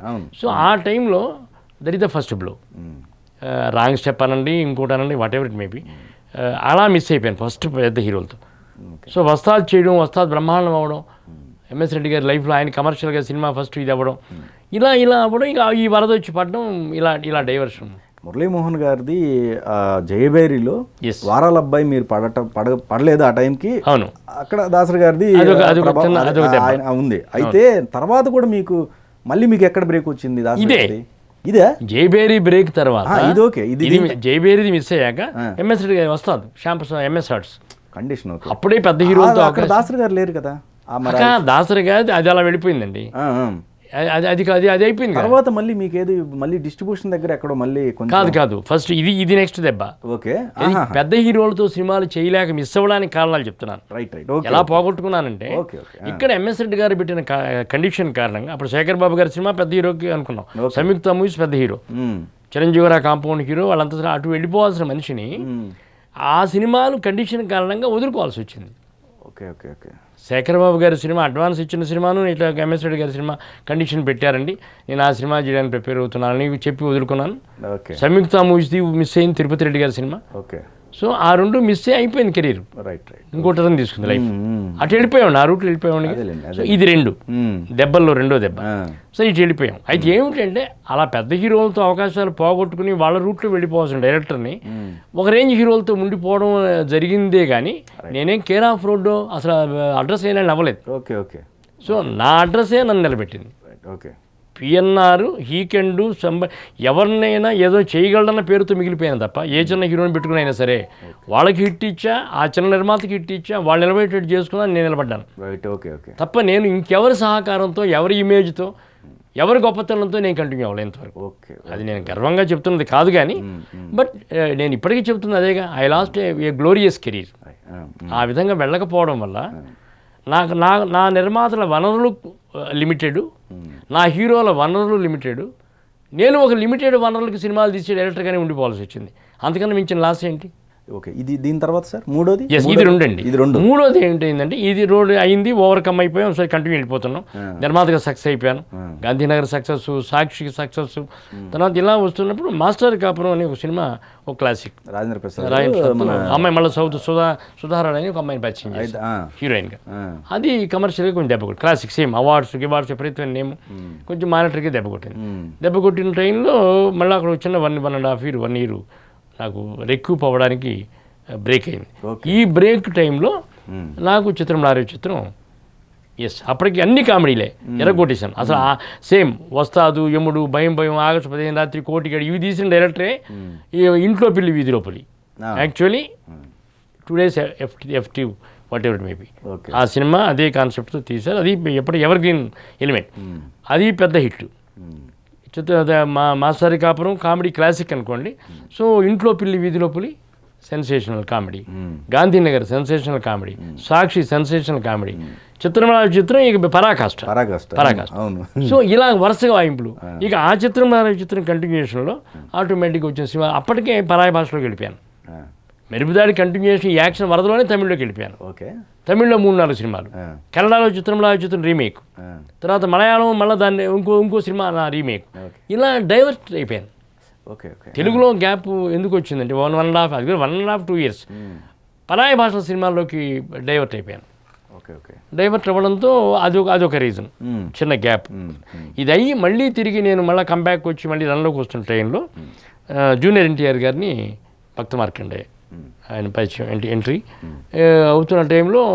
సో అది దాని కంటిన్యూ అక్కడనే వీ బికేమ్ సో క్లోజ్. ఇక ఆయన సో అఫెక్షనేట్గా అయ్యాం, చాలా గురుభావం మన పట్ల అంతా ఉండేది. సో నేను అప్పటికి 2 దెబ్బలు, ఈ దెబ్బలన్నీ తినున్న మానిటరీగా ఏదో సంపాదించిన ఆస్తులు తగలేసిన టైంలో ఉన్నాను. సో ఇంట్లో మనిషిలాగా ఇద్దరం అట్లా అయ్యాం. So he come to know జరిగినవన్నీ. So తన పెద్ద హీరో అవుతాడని ఆటోమేటిక్ నా జడ్జిమెంట్ ఎంతవరకు ఫెయిల్ అవ్వలేదండి నా లైఫ్లో. అటు హీరోయిన్ల విషయం కానీ, హీరోయిన్ల విషయం కానీ, ఇంకోటి Jayaprakash Reddy and Prakash Raj through my సహన మండాల్. So they all became stars. ఎవడో అందరూ నేను వెళ్ళి అడిగితే నాకు ఏదైనా చేయగల స్థితిలో ఉన్నారు తప్ప అందరూ కూడా నా ద్వారా వెళ్ళిన ఎవరైనా సరే అంత happy healthy atmosphere. But never లైఫ్లో నేను ఎప్పుడు వెళ్ళి ఎవరిని అడిగింది లేదు, ఎవరిని ఇబ్బంది పెట్టింది లేదు, నేను ఎవరి చేత సాయం పొందింది లేదు. సో ఇలా ఉన్న టైంలో NTR have a big hopes. So తను చెప్పాడు, అంకుల్ మీరు పోగొట్టుకున్నదంతా నా వల్ల రావాలి, మీరు చేయొద్దు, ప్రొడక్షన్ నాతోనే చేస్తున్నారు, మళ్ళీ నేనే చేస్తున్న సినిమా, మీకు మళ్ళీ బాధ్యత, మీరు అమ్మానని చెప్తున్నవన్నీ కొనాలి అని చాలా నాకు సపోర్ట్ మోరల్గా మాట్లాడాడు. సో నేను కూడా డిసైడ్ చేసుకున్నాను. అప్పటికి చాలా దెబ్బలు తిన్నాను. తను నాకు ఇంత సపోర్ట్గా మాట్లాడుతున్నప్పుడు నేను మళ్ళీ ప్రొడక్షన్ అంటూ చేస్తే ఎన్టీఆర్తోనే చేయాలి, ఈలోపు నేను చేయకూడదు అని డిసైడ్ చేసుకున్నాను. దట్ వాజ్ ఇన్ 2000లో భక్త మార్కండ ఆయన ఎంట్రీ జరిగింది. 2098 అరౌండ్. ఈలోపు కెనడాలో 2-3 సినిమాలు చేశాను, పరాయి భాషలో చేస్తున్నాను. దట్ ఈస్ ద రీజన్ అండి. సినిమా అంటూ చేస్తే ఎన్టీఆర్తో చేయాలి అనుకుని పరాయి భాషకి సెకండ్ టైం డైవర్ట్ అయ్యాను. ఫస్ట్ టైం డైవర్షన్ కొన్ని సినిమాలు చేశాను, వచ్చా కంబ్యాక్ మళ్ళీ చేస్తున్న టైంలో శుభవార్త ఇవన్నీ చేశాను. మళ్ళీ కంబ్యాక్లో అర్జున్, సౌందర్య, శుభవార్త ఇవన్నీ, అది కూడా బ్రహ్మాండంగా అండి. నాకు నా జీవితంలో డిజాస్టరు, 2 వారాలు, ఫెయిల్యూర్లు, ఫ్లాప్, మరీ చరిత్ర అవి లేవండి. లైఫ్లో 4 వారాల నుంచి 50 రోజులు, 100 రోజులు సిల్వర్ జూబ్లీ మా ఇంట్లో ఇలాగ అయ్యాడు. అంత నన్ను హీ లవ్డ్ మీ, ఒక గురువుగా భావించాడు. నాకు కూడా వాళ్ళ ఇంట్లో కూడా అంత అనుబంధం అమ్మగారితో కానీ ఒక అటాచ్మెంట్ పెరిగిందండి. హరికృష్ణ గారిని నమ్మించి మరీ నేను బలవంతంగా తీసుకొచ్చాను. ఆయన విజన్గా చదువు పాడవుతుందని కాదనేది అట్లా వచ్చింది. వాళ్ళందరికీ కూడా నేను అంత అటాచ్ అయ్యాను. ఆయన నాకు చాలా నన్ను ప్రేమించడం చాలా ఎక్కువైంది. సరే మార్కండే జరుగుతుంది, అయిపోయింది. మార్కండే అయిపోయిన తర్వాత నేను యాక్చువల్గా మార్కండే తర్వాత సినిమా నాదే అవ్వాలి.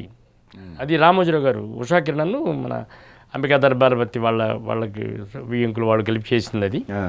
అది సినిమా తర్వాత నాదే అవ్వాలన్నంత ఇదిలో నేను సరే అప్పుడు నాదే అవ్వాలనుకున్నాం. I paid advance also. సరే హ్యాపీ వెళ్తోంది. సరే జరగగానే ఇమీడియట్గా ఫస్ట్ అది జరుగుతున్నప్పుడే రాఘవేంద్రరావు గారి స్టూడెంట్ నెంబర్ 1 రాజమౌళి గారిది అసలు అది రిలీజ్ ఇంకా టెలికాస్టింగ్ షూటింగ్ మార్కండే షూటింగ్ జరుగుతూ ఉండగానే టెలికాస్టింగ్ ఇదిలోనే రాఘవేంద్రరావు గారిది వచ్చింది. అశ్విని దత్ గారు స్టూడెంట్ నెంబర్ 1 అవ్వగానే మేమందరం ఎగ్జైట్ అయ్యాం. అంతకన్నా అద్భుతం ఏముంది, మహానుభావుడు ఆయన సినిమా రావడం, అటు అశ్విని దత్ గారు అసలు ఏదో తంతే గాలి పుట్టలాగా కుంభస్థలాన్ని కొట్టిన లెవెల్లో వచ్చింది అవకాశం. మేమందరం చాలా అద్భుతం ఫీల్ అయ్యాం. బ్రహ్మాండంగా చేయితారు. అది ఇంకా నాకు అందరికీ హెల్ప్ అవుతుంది కదా మనందరికీ, ప్రమాణం అనుకున్నాం. స్టూడెంట్ నెంబర్ 1 కమిట్ అయ్యారు. స్టూడెంట్ నెంబర్ 1 రిలీజు ఇక అది చెప్పాల్సిన అవసరం, బ్రహ్మాండం పెద్ద సక్సెస్. న్యాచురల్గా నాదే అనుకుంటా కదా. అంటే ఇవన్నీ నేను వెయిటింగ్ అనమాట, ఏది చేయట్లేదు. అదేలే డైరెక్టర్గా సినిమా చేయలే, ప్రొడ్యూసర్గా సినిమా వాంటెడ్లీ, సినిమా ల్యాక్ కాదు. సినిమా ల్యాక్ కాదు. సినిమా సినిమా రాకపోవడానికి నేను అప్పుడేం ఫ్లాప్లు ఇవ్వాలా, మైనస్లో లేను, అన్ని ప్లస్లో ఉన్నా. అప్పుడు దాని ముందు సినిమా శుభవార్త బ్రహ్మాండమైన బ్రహ్మాండమైన సక్సెస్. సరే ఈ టైంలో ఉండగా తను అదే మాట ఇచ్చాడు నాకు. వెయిటింగ్లో ఉండగా ఇది రావడం అద్భుతం అనుకున్నాం, పెద్ద ప్లస్ అనుకున్నాం. దాని తర్వాత ఇంకా ప్లస్లో ఉంటాను. రాఘవేంద్రరావు సినిమా తర్వాత నాకు ప్రొడ్యూసర్గా డైరెక్టర్గా సినిమా ప్రమాణం అనే ఆశతో వెయిట్ చేస్తున్నా. ఈ టైంలో సరే పెద్ద హిట్ అవ్వగానే సహజంగా ఏం జరుగుతుంది అదే జరిగింది. వెళ్ళిపోయారు క్యూ, తారక వెనక నిర్మాతల క్యూ వెళ్ళిపోయారు విపరీతంగా. ఆయనకి ఆఫర్లు నేను చెప్పాల్సిన అవసరం లేదు, విపరీతమైన ప్రెషర్. ఆ ప్రెషర్లో వెళ్ళిన వాళ్ళల్లో ముందు అది బుకింగ్ జరిగిపోయింది. వినాయక్ గారి ఆది సినిమా సుబ్బు అనుకుంటా సార్. అదే రెండు ప్యారల్గా at a time they gave anyhow. ఒక పెద్ద హిట్కి హీరోకి ఎలా లొంగ తీసుకోవాలో చేసేసుకున్నారు, అయిపోయింది. సో అప్పుడు కూడా నేను ఉన్నానండి, నాకు చెప్పడం అన్నీ జరిగినప్పుడు బ్రహ్మాండం ఓకే అయిపోయింది. దాని తర్వాత వెయిట్ చేస్తూనే ఉన్నారు అంటూ waiting. No cinema, no production, no direction, అలా కూర్చున్నా. అంటే నేను ఇక తప్పడడుగులు. అప్పటికి నేను అనుకున్నది ఏమిటంటే ఓకే, నా దగ్గరికి వచ్చిన వాటిని నేను ఎప్పుడూ దుర్వినియోగం చేసుకోకుండా వాడుకున్నా. నా దగ్గరికి వచ్చిన నిర్మాత నేను దేవుళ్ళు అనుకున్నా, నా దగ్గరికి వచ్చిన హీరోలు దేవుళ్ళు అనుకున్నా, వాళ్ళతో సినిమాలు తీసా, ఓ పేరు సంపాదించా, ఓ చరిత్ర. అప్పటికి 40 ఏళ్ళ చరిత్ర అయిపోయి 30 ఏళ్ళ చరిత్ర అప్పటికి, ఇంకో 20 ఏళ్ళు వెనక్కి వెళ్తే హ్యాపీగానే ఉన్నాం. కానీ ఏంటంటే మానిటరీగా ఆస్తులు పోగొట్టుకున్నా, మాట కోసం, కమిట్మెంట్ కోసం, మళ్ళీ ఎవరికో సంతకాలు పెట్టి ఇలాంటి పిచ్చి పనులు కొన్ని చేసాం. వీటన్నిటికీ బలిపోసిపోయాను. నేను సినిమాలు తీసిన ద్వారా ఫ్లాపులు తీసి డిజాస్టర్ అయ్యి అలా నేను నష్టపోలేదండి. జరిగిన విచిత్రం అదే. నా వెల్విషర్స్, నా శ్రేయభిలాషులు అదే బాధపడతారు. ఒక అలవాటు లేదు, ఒక డైవర్షన్ లేదు, ఒక డీవియేషన్ లేదు. ఈ చక్కగా సినిమాల్లో సంపాదించుకున్న ఆస్తులు దీంట్లో తగలేసాడని బాధపడే వాళ్ళే తప్ప, ఇలా ఉన్న టైంలో నాకు ఒక అద్భుతమైన హీరో దొరికాడు, ఓ ప్రామిసింగ్, రేపు tomorrow is going to rule industry అనే మాట ఆ రోజే చెప్పా. ఇవాళ అయినప్పుడు ఇప్పుడు ఇవాళ వెళ్ళిన వాళ్ళందరూ తను గొప్పవాడు అయ్యాక వెళ్ళారండి. వెళ్ళి చుట్టూ ఉన్న వాళ్ళందరూ ఇవాళ ఎంత గొప్ప అనొచ్చు, వాళ్ళు కోర్టు ఇవ్వచ్చు. కానీ నాతో కెరీర్ అడుగు స్టార్ట్ అయిన రోజున you are going to rule, అప్పటికి నేను ఎంతోమందిని పరిచయం చేస్తున్నా, ఎంతోమంది ఎవరు ఫెయిల్ అవ్వాలా. ఇది చెప్తూ ఉండేవాడిని ఎప్పుడు, తరకు నా జడ్జిమెంట్ ఇప్పుడు ఫెయిల్ అవ్వాలా, అంచేత you are going to rule అని ఇలా చెప్పి గర్వంగా ఫీల్ అయ్యేవాడిని. అలాంటి హీరోతో నాకు ఎంత అనుబంధం ఉంది, ఎంత అటాచ్మెంట్ ఉంది, నాకు ఆ హీరో ఉండగా నేను ఇంకెందుకు అనే ఇప్పటి వరకు నేను ఇలా పోగొట్టుకున్నాను. తను కూడా ఆ సింపతిలో ఉన్నాడు నా మీద.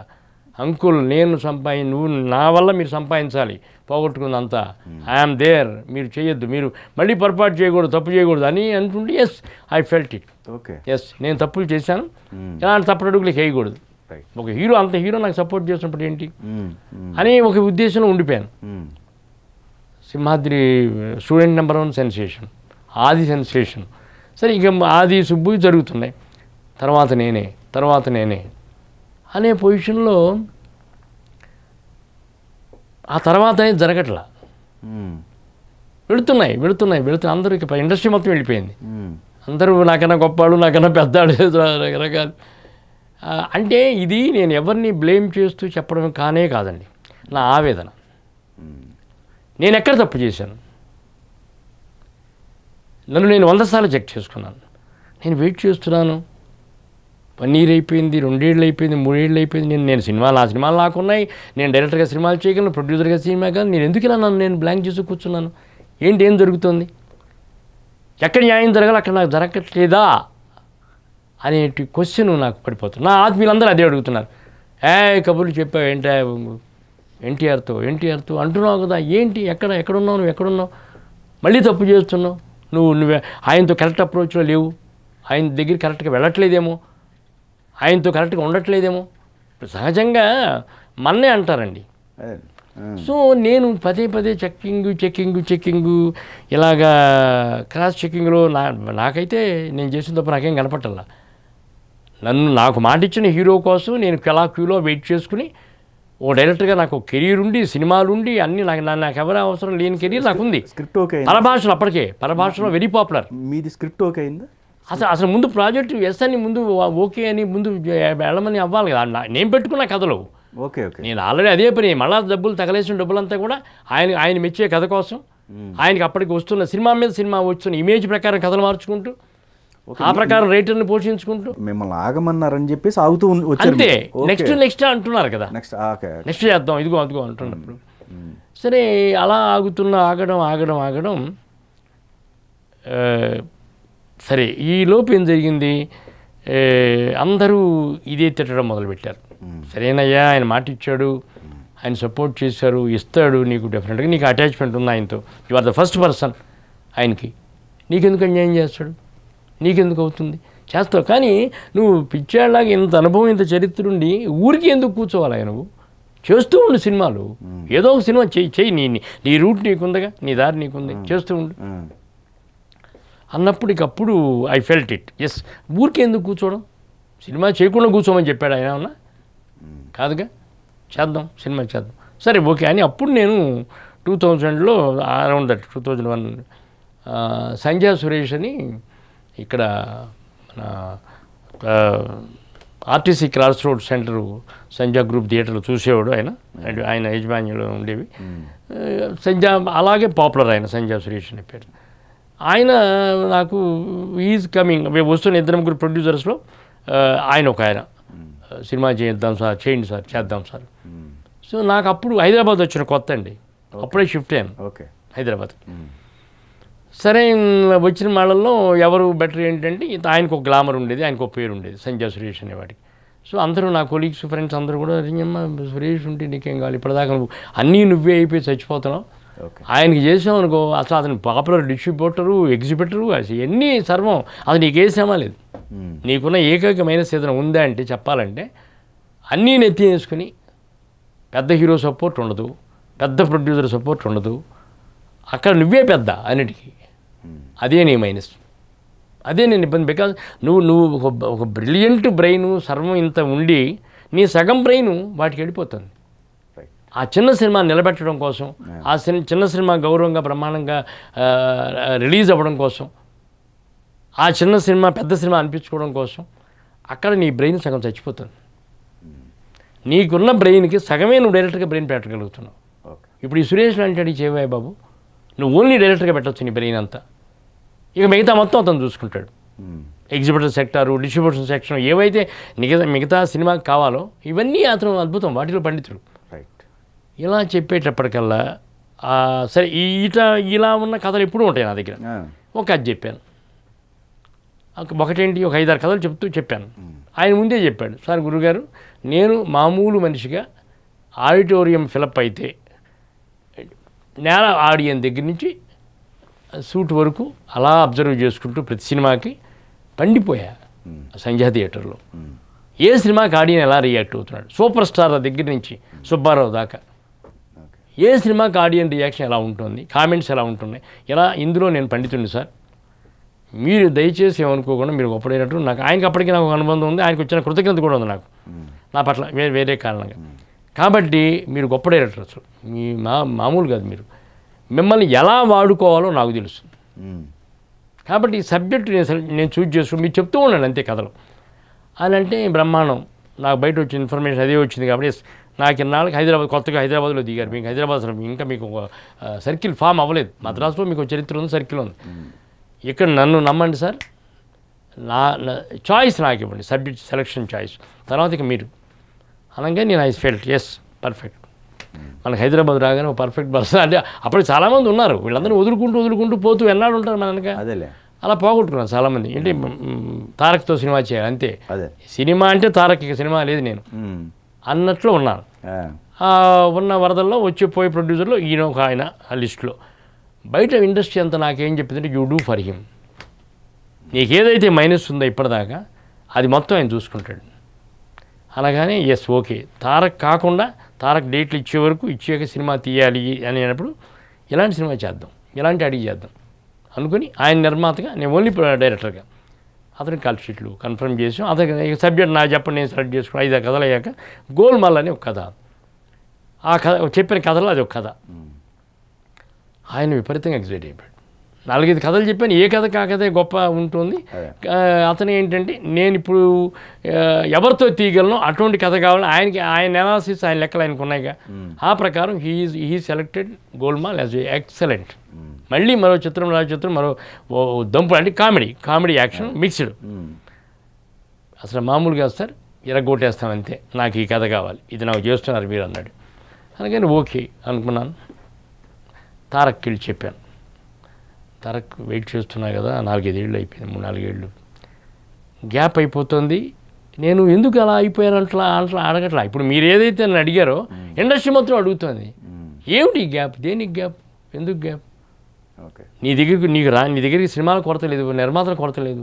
నేను అభిమానించేవాళ్ళు, నీ దగ్గరికి వచ్చేవాళ్ళు, నేను నమ్మేవాళ్ళు నీతో వస్తూనే ఉన్నారు. నువ్వు సినిమా చేయవు, ఏంటి పిచ్చోడు అంటుంటే అప్పుడు కొంచెం ధైర్యంగా చెప్పేవాడిని ఓపెన్గా. లేదు, కారణం ఇదే, తారక్తోనే సినిమా తీస్తా. తారక్ చెప్పిన మాటే నేను మళ్ళీ తప్పు చేసి నేను ఒక గొప్ప హీరోని నేను పోగొట్టుకుని దూరం కాలేను. He told me to wait. అలాంటిది నేను ఎట్లా చేస్తాను బయట విషయం ఆయనతోని అంటే. సరే, నా వెనక నవ్వేవాళ్ళు ఉన్నారు ఈ మాటకి, రకరకాల వాళ్ళ అనుభవాలతో కామెంట్ చేసేవాళ్ళు ఉన్నారు. ఇవన్నీ కూడా నా వెనక జరుగుతున్నాయి. నేను మాత్రం అచంచలమైన విశ్వాసంతో అలా ఉన్నాను.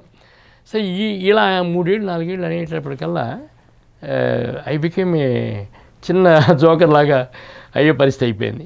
నాకు కూడా మదన, అంతర్మదనం, ఏమిట్లా ఏం జరుగుతుంది ఇట్లా. నేను తమిళ్లో ప్రూవ్ చేసుకున్నా, కేరళలో ప్రూవ్ చేసుకున్నా, కన్నడలో ప్రూవ్ చేసుకున్నా, అన్ని చోట్ల విపరీతంగా ఎక్కడ ఇది సామ్రాజ్యం అక్కడ నాకుంది. నేను కూర్చున్నాను. ఎందుకు కూర్చున్నాను ఏంటంటే నో ఐఎమ్ కరెక్ట్. ఇప్పటిదాకా ఆ తప్పులు చేశాం కదా, దెబ్బతిన్నాం, తారక్ అదే కదా చెప్పాడు, ఆ తప్పు నేను చేయకూడదు అని ఉన్న టైంలో ఏళ్ళు గడిచిపోయింది, నెలలు కాదు, అదేలే 1 year 2 years 3 years నా హీరో ఎదిగిపోతున్నాడు. ఆ హీరో ఎక్కడో ఉన్నాడు, సూపర్ స్టార్. అప్పుడు స్ట్రగుల్ స్టార్ట్ అయింది నాకు. ఏంటి జరుగుతుంది, నా స్టార్ నన్ను వెయిటింగ్లో పెడుతున్నాడే, నాకు సినిమా చేయట్లేదే, నేను తను నమ్ముకుని కదా ఉన్నాను. నేను మరో తప్పు చేసి ఇంకా ఉన్న ఏదో పోగొట్టుకునే పొజిషన్ చేయకూడదని కదా తనకు చెప్పాడు. ఎస్, అది తప్పు, అది కరెక్ట్ అని కదా నేను ఉంచున్నాను. మరి ఏంటి ఇప్పుడు నిర్మాతలు పోతున్నారు, ఇప్పుడు ఈయన ఎవడో వచ్చాడు, ఆయనకు చరిత్ర ఉంది, ఆయన అన్నింటిలో అద్భుతమైన అవగాహన అంటున్నాడు, ఇలాంటి నాకు కావాలి ఏంటని. So I went and told to Tarak ఇలా ఉంది, ఇట్లా సంజయ్ సురేష్ అంటేనే అందరికీ తెలుసు హోల్ హైదరాబాద్ ఇండస్ట్రీకి అతను చిన్న హీరో ఆ సెక్టార్లో. కాబట్టి నేను ఏం చేయమంటాను, అంకుల్ మీరు చేయండి ఈ సినిమా, బికాస్ అతనికి ఒక చరిత్ర ఉంది కదా, అతను ఒక ప్రూవ్డ్ పర్సన్, పెద్ద మహానుభావులే అతను ఆ వింగుల్లో పండితుడు, డిస్ట్రిబ్యూషన్లో ఎగ్జిబిషన్లో కదా, ఇతనే చేయండి. ఈ గ్యాప్లో నేను చేస్తా, ఇదిగో పలానా ఇది కదా, మీరు కూర్చుండడం అనేది తప్పు అయిపోతుంది కదా, కూర్చోవాలి, ఈ సినిమా చేయండి అని చెప్పి తను ఈ సపోర్టెడ్. ఎస్, తన పర్మిషన్తో తన సపోర్ట్తో చేస్తున్నాక నాకు ఇంకేంటి మళ్ళీ తెచ్చిపోయా. బ్రహ్మాండం అనుకున్నాం, చక అన్నీ జరిగిపోయినాయి. ఎంత ఇదంటే అంకుల్ ఆ సినిమా క్లాప్ నేనే కొడుతా క్లాప్ అని ఇంత ఆనందంగా సపోర్ట్ చేసాడు. అన్నీ బ్రహ్మాండంగా జరిగిపోయినాయి. ఒక అద్భుతమైన కథ, ఒక అపారమైన పండితుడు సెలెక్ట్ చేసుకున్న కథ, నిజంగా అద్భుతం. Very typical, very different. సరే, ఎవరి హీరోలు అనడంలో దాంట్లో అద్భుతంగా సెలెక్ట్ చేసుకున్నాం. జేడి చక్రవర్తి అండ్ కన్నడ నుంచి రమేష్ అరవింద్. పెర్ఫార్మర్, అద్భుతమైన పెర్ఫార్మర్ కావాలి. నాకు అక్కడ ఒక చరిత్ర మిత్రుడు. సో ఈ ఇద్దరితో ఒక పెక్యులర్ అద్భుతమైన కథ, ఒక బ్రహ్మాండమైన మెచ్యూర్డ్ ప్రొడ్యూసర్, ఒక అనుభవం ఉన్న ప్రొడ్యూసర్. అతనికి అది ప్రొడక్షన్, ఫస్ట్ ప్రొడక్షన్. అన్నీ జరిగిపోయినాయి అనుకున్నట్టు. తారకే వచ్చి క్లాప్ కొట్టాడు. తారకే ఓపెన్ చేసి అంతా ఉద్దండులు అందరూ, ఎడిటర్ మోహను, స్విచ్ ఆను, puri Jagannadh first shot direction, మనాడు Raviteja, జ్యోతి, ఇక అంటే నన్ను అభిమానించి నా మీద అభిమానులు అందరినీ గ్యాదర్ చేశాను. అద్భుతంగా జరిగింది రామానాయుడు గారి స్టూడియోలో ఓపెనింగ్, బ్రహ్మాండంగా. సరే, సినిమా స్టార్ట్ అయిపోయింది. ఆ కథ ఏమిటంటేనండి, 10 రోజులే Hyderabad shooting, 12 days or something. Rest all సగం 15 రోజుల పాటు బాంబే, 10 రోజుల పాటు మహారాష్ట్ర, 10 రోజుల పాటు ఇది మన ఖజురహో అట్లా డిఫరెంట్ రాష్ట్రాలు.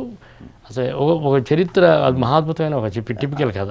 నా కథలు ఎప్పుడు నేను బ్యాడ్ కథలు ఇవ్వలేదు, బ్యాడ్ సినిమాలు తీయలేదు. కాదండి, అంటే మీరు గోల్మాల్ ఆయన పర్మిషన్ తోటి వచ్చి గోల్మాల్ తీశారు. ఎస్. మరి తర్వాత మళ్ళీ కలిసారా? కలిసి ఇదే ఇంపార్టెంట్ అండి నా లైఫ్లో, ఇంపార్టెంట్ టర్నింగ్స్, ఫాల్ డౌన్లు ఏంటో అంటూ మాట్లాడుతున్నాం మనం. సో నేను చాలా ఓపెన్గా మాట్లాడుతున్నాను. ఇక్కడ హిపోక్రసీలు లేవు, దాపరికాలు లేవు, తప్పులేం లేవు. కాబట్టి నేను హ్యాపీగా మాట్లాడుతున్నాను. ఇవి ఇంట్రెస్టింగ్ పాయింట్లు అండి. ఊరికే చెత్త ఏదో నేను అద్భుతం చేసి అవి చేసి ఎన్ని కబుర్లు అవి ఏమున్నాయి చేసి జనానికి తెలియదా? నువ్వు అద్భుతం చేసావు, ఏం చేసావు, ఇవన్నీ తెలుసు, టచ్ చేసుకుంటూ వెళుతున్నాం. వాటి గురించి నేను రిపీటెడ్గా ఎందుకు చెప్పాలి? ఏదైనా మనం ఉన్న ఫ్యాక్ట్ కొత్తగా ఇంట్రెస్టింగ్గా చెప్పాలి. నా లైఫ్లో, నా కెరీర్లో ఉన్న వాటిల్లో ఇది ఒక ఇంట్రెస్టింగ్ టర్న్. సరే అనుకుని బ్రహ్మాండంగా జరిగింది. ఇండస్ట్రీ అంతా వచ్చింది, చరిత్ర అద్భుతంగా జరిగింది. ఓపెనింగ్, షూటింగ్ జరుగుతుంది. So next schedule Bombay. అంటే 11వ తారీఖు 10తోనూ ఇక్కడ ప్యాకప్ అయిపోయింది. ఎక్కడ పెద్ద గ్యాప్లు లేవు. Just 1 week 10 days gap Bombay preparation కోసం. నెక్స్ట్ 15 రోజులు అక్కడ షూటింగ్. సో నేను ఆ నిర్మాత కలిసి బాంబే వెళ్ళాలి. వెళ్ళడానికి అన్ని అరేంజ్మెంట్ జరిగిపోయినాయి. సరే, నిర్మాత గారు ఆయనకున్న హ్యాబిట్ ఏమిటంటే ఎక్కడ కొత్త థియేటర్ స్టార్ట్ అయిపోయినా వెళ్ళి దాన్ని ఆయనే గ్రాప్ చేస్తారు అంతే, ఆ థియేటర్ తన కంట్రోల్ అని ఆయనకు పేరు. ఓకే. సరే, ఇట్లా కరీంనగర్లోను, ఎక్కడో వరంగల్ సంబేర్, నేను మర్చిపోయాను, ఎక్కడో గొప్ప థియేటర్, కొత్తగా థియేటర్ కట్టారు. నాకేం చెప్పండి గురుగారు, అది దాన్ని నేను పట్టేస్తున్నానండి, మన చాట్లోకి వచ్చేయాలి. అప్పటికి అతని control so many theatres, he was popular like that. కాబట్టి మీరు ముందు బాంబే వెళ్ళిపోండి, నేను ఎల్లుండి వచ్చి అక్కడ జాయిన్ అయిపోతాను, నేను I can't miss the theatre, latest ఎక్విప్డ్గా అద్భుతంగా కట్టిన థియేటర్ ఏదో. ఓకే ఫైన్ అన్నాను. నేను ఆ తెల్లారి ఫస్ట్ బాంబే వెళ్ళిపోయాను, ఆయన అటు వెళ్ళిపోయాడు. సో నేను బాంబే అక్కడ మేనేజర్లందరికీ చెప్పాను. వెళ్ళగానే వాళ్ళు they started showing me locations, పర్మిషన్లు అంతా, ఇవన్నీ నా పనిలో నేను ఉన్నాను. ఆయన 2వ రోజు మార్నింగ్ రావాలి, he didn't come. Evening morning flight, మధ్యాహ్నం ఫ్లైటు, ఈవినింగ్ ఫ్లైటు, లేడు. 2వ రోజు లేడు. నా పనులు నేను చేసుకుంటూ 2వ రోజుకి నేను టెన్షన్లో పడ్డా. నిర్మాత గారు రాలేదు, నేనేవన్నీ చూసుకుంటూ అన్ని ఫైనల్ చేసి డైరెక్టర్గా నాకేం కావాలో చూసుకుంటూ వెళుతున్నాను. బట్ వాటికి అదర్వే నిర్మాతగా మీట్ అవ్వాల్సిన వాళ్ళు రావాలిగా, ఏదైనా ముద్ర పడాలి కదా. సో ఇలా రాలేదు, 2 రోజులు గడిచిపోయినాయి. ఏంట్రా నాకు నేను అనుకున్నవన్నీ ఓకే చేసే మనిషి ఇంకో మనిషి ఉన్నాడు కదా, ఆయన కదా రావాలి. మీరు రాలేదంటే నా ఫోన్లో టెన్షన్. సరే, ఫోన్లో ఇక్కడ ఆఫీసు స్టాఫ్ అందరూ ఏంటంటే వెళ్ళిన సురేష్ గారు రాలేదండి, ఇంకా రాలేదు, అందరం అదే వెయిట్ చేస్తున్నాం. సరే, 3వ రోజుకి మరి నేను అక్కడ ఫైనలైజ్ చేసుకుని రావాలి. అక్కడ దాంట్లో కూడా కొందరు హిందీ ఆర్టిస్టులు ఉన్నారు, ఇవన్నీ ఉన్నాయి. భారీ షెడ్యూలు, భారీగా ఖర్చు అయ్యాయి. సరే, నేను ఎంతవరకు డైరెక్టర్గా వెళ్ళిపోవాలి అన్నీ ఫైనలైజ్ చేశాను.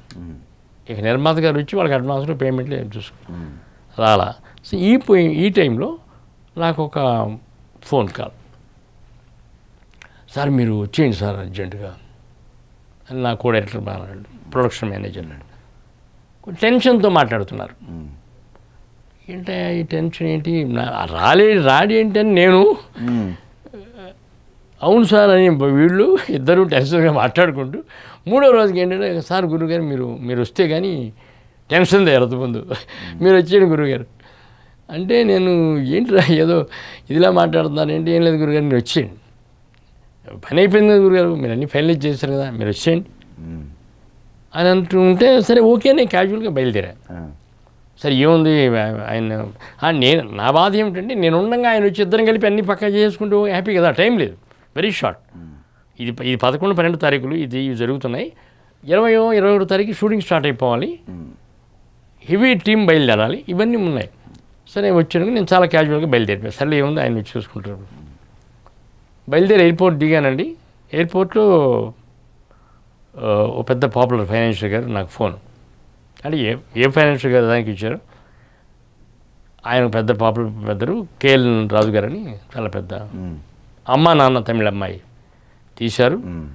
గొప్ప విచిత్రం అంటే తీసిన కంటిన్యూషన్ ఈ కథని మహాద్భుతంగా మెచ్చి పోటీ పడ్డ ఆయన కూడా ఆయనే సపోర్ట్ చేసి ఆయన కూడా సురేష్ కూడా పోటీ పడ్డాడు కదా, సూపర్ సురేష్కి జై, నేను ఫైనాన్స్ ఇస్తా, ఎందుకంటే సురేష్ చరిత్ర అది ఇక్కడ అని ఆయన కూడా ఓటీ సపోర్ట్ చేసిన చేయమని చూశాడు, డబ్బులు ఇవ్వడానికి ప్రిపేర్ అయిపోయి అంతా ఇచ్చారు.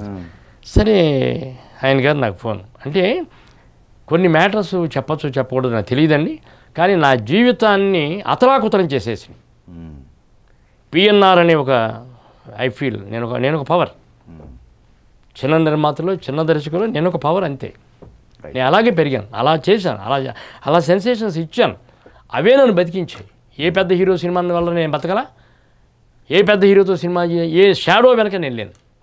పిఎన్ఆర్ హిమ్సెల్ఫ్ సంథింగ్, అటువంటి పిఎన్ఆర్ జీవితం అతలాకుతలం అయిపోయింది, షార్టర్డ్. ఇలాంటివి కొన్ని చెప్పకపోతే, అంటే నిజాలు, నా జీవితం వెనకబడింది ఎందుకు అని అడిగారు మీరు నన్ను. గ్యాపు ఏంటి, ఏం జరిగింది అంటే, ఎలా ప్రతి ఒక్కరూ నన్ను అభిమానించేవాళ్ళు, నన్ను ఒక క్రియేటివ్గా ఒక మేకర్గా మెచ్చేవాళ్ళు, అందరూ అడిగే ప్రశ్న. చాలాసార్లు నేను చెప్పలేకపోయాను, చెప్పలా. But చెప్పనంతకాలం gap, silence making me ఏంటో అర్థం కాదండి, ఏంటో చెప్పడం ఏంటో, మరి నేను బ్యాడ్ అయిపోతున్నాను. So somewhere I have to open. ఇదొక సందర్భం, నా బతుకు, నా జీవితం, నేను ఎవరూ లేకుండా నాకు నేనుగా 50 ఏళ్ళు రన్ అయిన జీవితం, 57 సంవత్సరాలు ఎంటర్ అయిన జీవితం, అటువంటి వాడిని సఫర్ అవుతున్నాను for no reason, for no mistake of mind. ఏంటి ఏంటి ఏంటి అంటే, ఎక్కడో ఒక దగ్గర ఏంటో తెలియాలి కదా, రైట్. కాబట్టి చెప్తున్నానండి. సరే ఎయిర్పోర్ట్లో ఫోన్ వచ్చి, గురుగారు మీరు అర్జెంటుగా మన ఆఫీస్కి వచ్చేయండి. టెన్షన్గా ఉంది ఆయన వాయిస్. ఏంట్రా అందరూ అసిస్టెంట్లు టెన్షన్గా మాట్లాడుతున్నారు, మేనేజర్లు టెన్షన్గా మాట్లాడుతున్నారు, పెద్ద ఆయన ఈయన ఫోన్ చేసి టెన్షన్గా ముందు అయినా అర్జెంట్గా వచ్చేయండి అంటున్నారు, ఏదో అయింది ఏంట్రా బాబు అన్న. నేను టెన్షన్లో పడ్డా, టెన్షన్తో వెళ్ళాను ఆయన ఆఫీస్కి. వెళ్ళగానే ఆయన 2 లెటర్స్ నా ముందు పెట్టారు. సార్ ఏంటండి ఇది, చూడండి చదవండి. చదివితే ఎప్పుడు ఎక్కడ జరగని ఒక ఆడ్ ఇన్సిడెంట్. సారాంశం ఎసెన్స్ ఏమిటంటే, అంటే ఆయన, నేను ఇక్కడ విచిత్రం ఏం చెప్పనండి, నాకు చెడ్డ వ్యక్తులు నన్ను పెద్దగా దెబ్బతీయాలని ప్లాన్ చేసి ఏవో అవి కాదండి నా జీవితంలో జరిగిన నన్ను దెబ్బతీసిన సంఘటనలు. మీ నమ్మకం అందరూ మంచి వ్యక్తులే, అందరూ మంచి వాళ్ళే. విలన్ ఎవడంటే టైం ఈజ్ విలన్ నా లైఫ్లో. వాళ్ళకు కూడా పాపం, నేను వాళ్ళని కూడా బ్లేమ్ చేయట్లేదండి. సరే ఆయన సారాంశం ఏమిటంటే, మీరు గురుగారు పిఎన్ఆర్ గారు చాలా గొప్ప మనసు, మీరు చేస్తానని మెచ్చి పోటీ పడ్డ కథని నాకు ఇచ్చాడు, నాకు చేయడానికి ఒప్పుకున్నాడు. Just because I'm a popular, I'm a master in exhibition sector, distribution sector. అది మా హైదరాబాద్ రాగానే ఆయన అన్ని రకాలుగా పురుగుడు. పిఎన్ఆర్కి ఒక లోపం ఏంటంటే ఆయన వెనక ఒక సాలిడ్గా శక్తి, ఒక పవర్ డిస్ట్రిబ్యూషన్ సెక్టార్లో, ఎగ్జిబిషన్ సెక్టార్లో ఒక మనిషి లేడు అనేది ఆయన ఫీలింగ్. అది నేను అద్భుతం చేస్తాను సార్ అని నేను ముందుకు వచ్చాను. నన్ను నమ్మి మీకు కాదు నాకు ఇచ్చాడు. దాన్ని మీరు సపోర్ట్ చేసి నాకు డబ్బు ఇచ్చారు. అన్నీ ఇప్పుడు ఆయన అన్ని అద్భుతమైన సెలెక్ట్ చేస్తున్నాడు. ఒక పవర్ఫుల్ కేఎల్ఎన్ రాజు గారు ఫైనాన్స్ సెక్టార్, ఒక powerful Suresh exhibition distribution. He himself is a powerful ఒక మేకర్. ఏం కావాలి ఆయనకి ఇంకా? ఆయన దిగాడు సార్. కానీ నేను ఆయనకి అన్యాయం చేశాను. నా జీవితంలో నేను చెప్పుకోలేను సార్, ఏదో జరిగింది. ఆ పరిస్థితుల్లో నేను భార్య బిడ్డలను తీసుకుని ఆ షెడ్యూల్కి మీరు ఇచ్చిన డబ్బు తీసుకుని దూరంగా వెళ్ళిపోతున్నాను సార్. నేను మీ అందరికీ ఇచ్చిన మాటను నిలబెట్టుకుని సినిమా చేయలేని పరిస్థితుల్లో ఏదో ఒక భయంతో, ఎవరో ఒక బెదిరింపుతో నేను దూరంగా వెళ్ళాల్సిన పరిస్థితి వెళ్తున్నాను. క్షమించండి. పిఎన్ఆర్ గారికి అన్యాయం జరగకూడదు సార్. ఆయన ఈ సినిమా ఇచ్చారు. ఇది ఒక అద్భుతం సార్. నా జడ్జిమెంట్, నేను కింద నుంచి బెంచ్లోంచి చదువుకుని వచ్చిన వాడిని సెలెక్ట్ చేసుకున్న కథ, మీరు మెచ్చిన అందరం మెచ్చిన కథ, గొప్ప కథ. అది దానికి అన్యాయం జరగకూడదు, ఆయనకి అన్యాయం జరగకూడదు. సో ఈ సినిమా మీరు కంటిన్యూ చేయండి సార్ అని. సినిమా అంటే సినిమాలో అద్భుతాలు ట్విస్టుల కోసం మనం కథ చెప్తాం డైరెక్ట్గా. లైఫ్లో జరిగింది. ఎట్లా దీన్ని డైజెస్ట్ చేసుకోవాలి? నేను షాక్. నాకు లెటర్స్ కనపడట్లా. I'm in tears. ఎందుకంటే ఆ డబ్బు ఇప్పించింది నేను ఆయనకు. ఆయన ఏమన్నంటే సార్ గొప్ప కథ ఇచ్చారు, నేను మీరు అన్నట్టు దాంట్లో కింగ్ అని. నాకు ఫైనాన్షియల్ ఎవరు తెలియదు సార్. ప్రొడ్యూసర్ని కాదు కానీ ప్రొడక్షన్లో ఫైనాన్షియల్ నాకు తెలియదు. కాస్త అక్కడ మీరు హెల్ప్ చేయాలి గురువుగారు. ఫైన్. నా లైఫ్ అంతా అలా అందరికీ చేశా. వాటిలో దెబ్బతీసినాడు తీసారు, ఆస్తులు దెబ్బలు తిన్నాం, ఆస్తులు అమ్ముకున్నాం. ఈయన ఇలా అడిగారు సార్. ఈయన గొప్ప పురుగుడు మనిషి కదా, ధైర్యం పోయి నేను ఆయన దగ్గర తీసుకెళ్ళి చెప్పి అంటగట్టాను. ఓకే. ఆయన ఆ 2 ఉత్తరాలు శ్రీనగర్ కాలనీ ఏదో పోస్ట్ బాక్స్లో డ్రాప్ చేసి, ఏదో ఆయన బాధలు ఆయన. నేను ఐ కాంట్ బ్లేమ్ హిమ్. అంటే టైము ఎవరి జీవితాలతో ఆడుకోవాలో, ఎంత హ్యాక్ చేయాలో క్రియేట్ చేసింది. సో నేను ఇవాళ సురేష్ గారి గురించి బ్యాడ్గాను నిందిస్తూనూ కూడా మాట్లాడట్లేదు. He's great. ఆయన వేలు ఆయన బాధలు ఆయనవి. So time forced him to do something. Okay. జరిగిపోయింది. అది పిఎన్ఆర్ లైఫ్లో ఒక హెవోక్ క్రియేట్ చేసింది. ఏంటప్పుడు పరిస్థితి ఏంటంటే రాజుగారు ఆయన కన్ఫ్యూషన్. సార్ ఎప్పుడు జరగలేదు లైఫ్లో, ఏంటి ఇప్పుడు ఏం చేయాలి సార్? ఏం చేయాలి ఏం చేయమంటారు అన్నాడు ఆయన. ఏం చేయాలి ఇప్పుడు, మనం ఏం చేద్దాం సార్? నేను ప్యానిక్లో ఉన్నాను సార్, నేనేం చెప్పాలి అంటే ఆయన ఏమి చేయొద్దండి, ఏమి ప్యానిక్ అవ్వద్దు, నేనున్నాను, మీరు వెళ్ళిపోండి, సినిమా ముందుకు వెళ్ళిపోండి, సినిమా షెడ్యూల్ ఆగడానికి వీల్లేదు. సరే, ఏ సపోర్ట్ కావాలో ఆ సపోర్ట్ కళ్ళ ముందు కనపడుతోంది. ఒక కెలామిటీ జరిగింది, ఒక హ్యావోక్ జరిగింది, కంటి ముందేమో అది దాన్ని ఆపడానికి వీల్లేదు, మీరు ముందుకు వెళ్ళపడానికి ఒక సపోర్ట్ దొరికింది. ఇప్పుడు నేను ఓన్లీ డైరెక్టర్ని, నేను ఏం చేయాలి? నేను డైరెక్టర్ కావాల్సింది సపోర్ట్, గో హ్యాండ్ అంటుంటే నేను ఎస్, ఇప్పుడు జరగాల్సిన ఏం జరగాలో టైం విల్ డిసైడ్.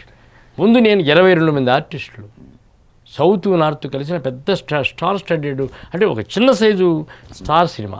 దీని తర్వాత మళ్ళీ మీరు ఎన్టీఆర్ గారిని కలిసారా? ఇంకా అదేనండి. ఇప్పుడు ఒక కెలామిటీ కారణం ఏంటో చెప్పాలి అంతే, మిగతా అన్ని చర్చించాల్సిన అవసరం చర్చించకూడదు. అదే సరే, వెళ్ళిపోయాను, తీశాను, గొప్పగానే ఏదో జరిగింది.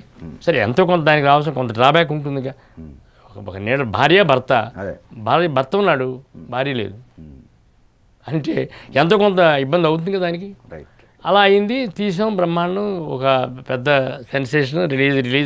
రిలీజ్ చేయడానికి ముందు బిజినెస్ అన్నీ బ్రహ్మాండం. ఈ టైంలో జరిగింది ఏమిటంటే, సపోర్ట్ చేసి వెళ్ళిపోని ముందు తోసిన వాళ్ళు బాంబేకి పంపించేసి వదిలేశారు. మీరు అడిగిన ప్రశ్నకి నేను చెప్పాలండి. ఏమిటి మీకు మీరేంటి గ్యాప్స్ ఏంటి మీకేంటి ఎందుకు ఇలాగా అన్నారు మీరు నన్ను.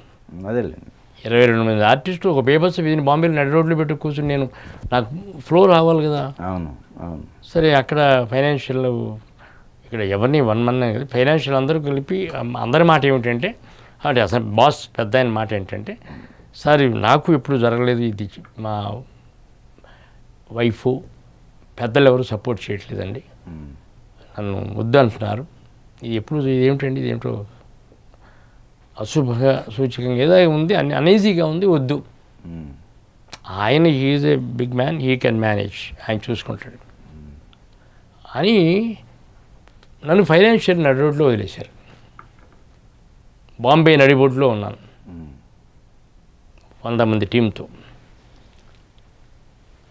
ఎవడు ఫేస్ చేయగలడండి ఏం చేయాలి అక్కడ స్టార్ట్ అయింది drama the main challenge in my life. So ఏం చేయాలి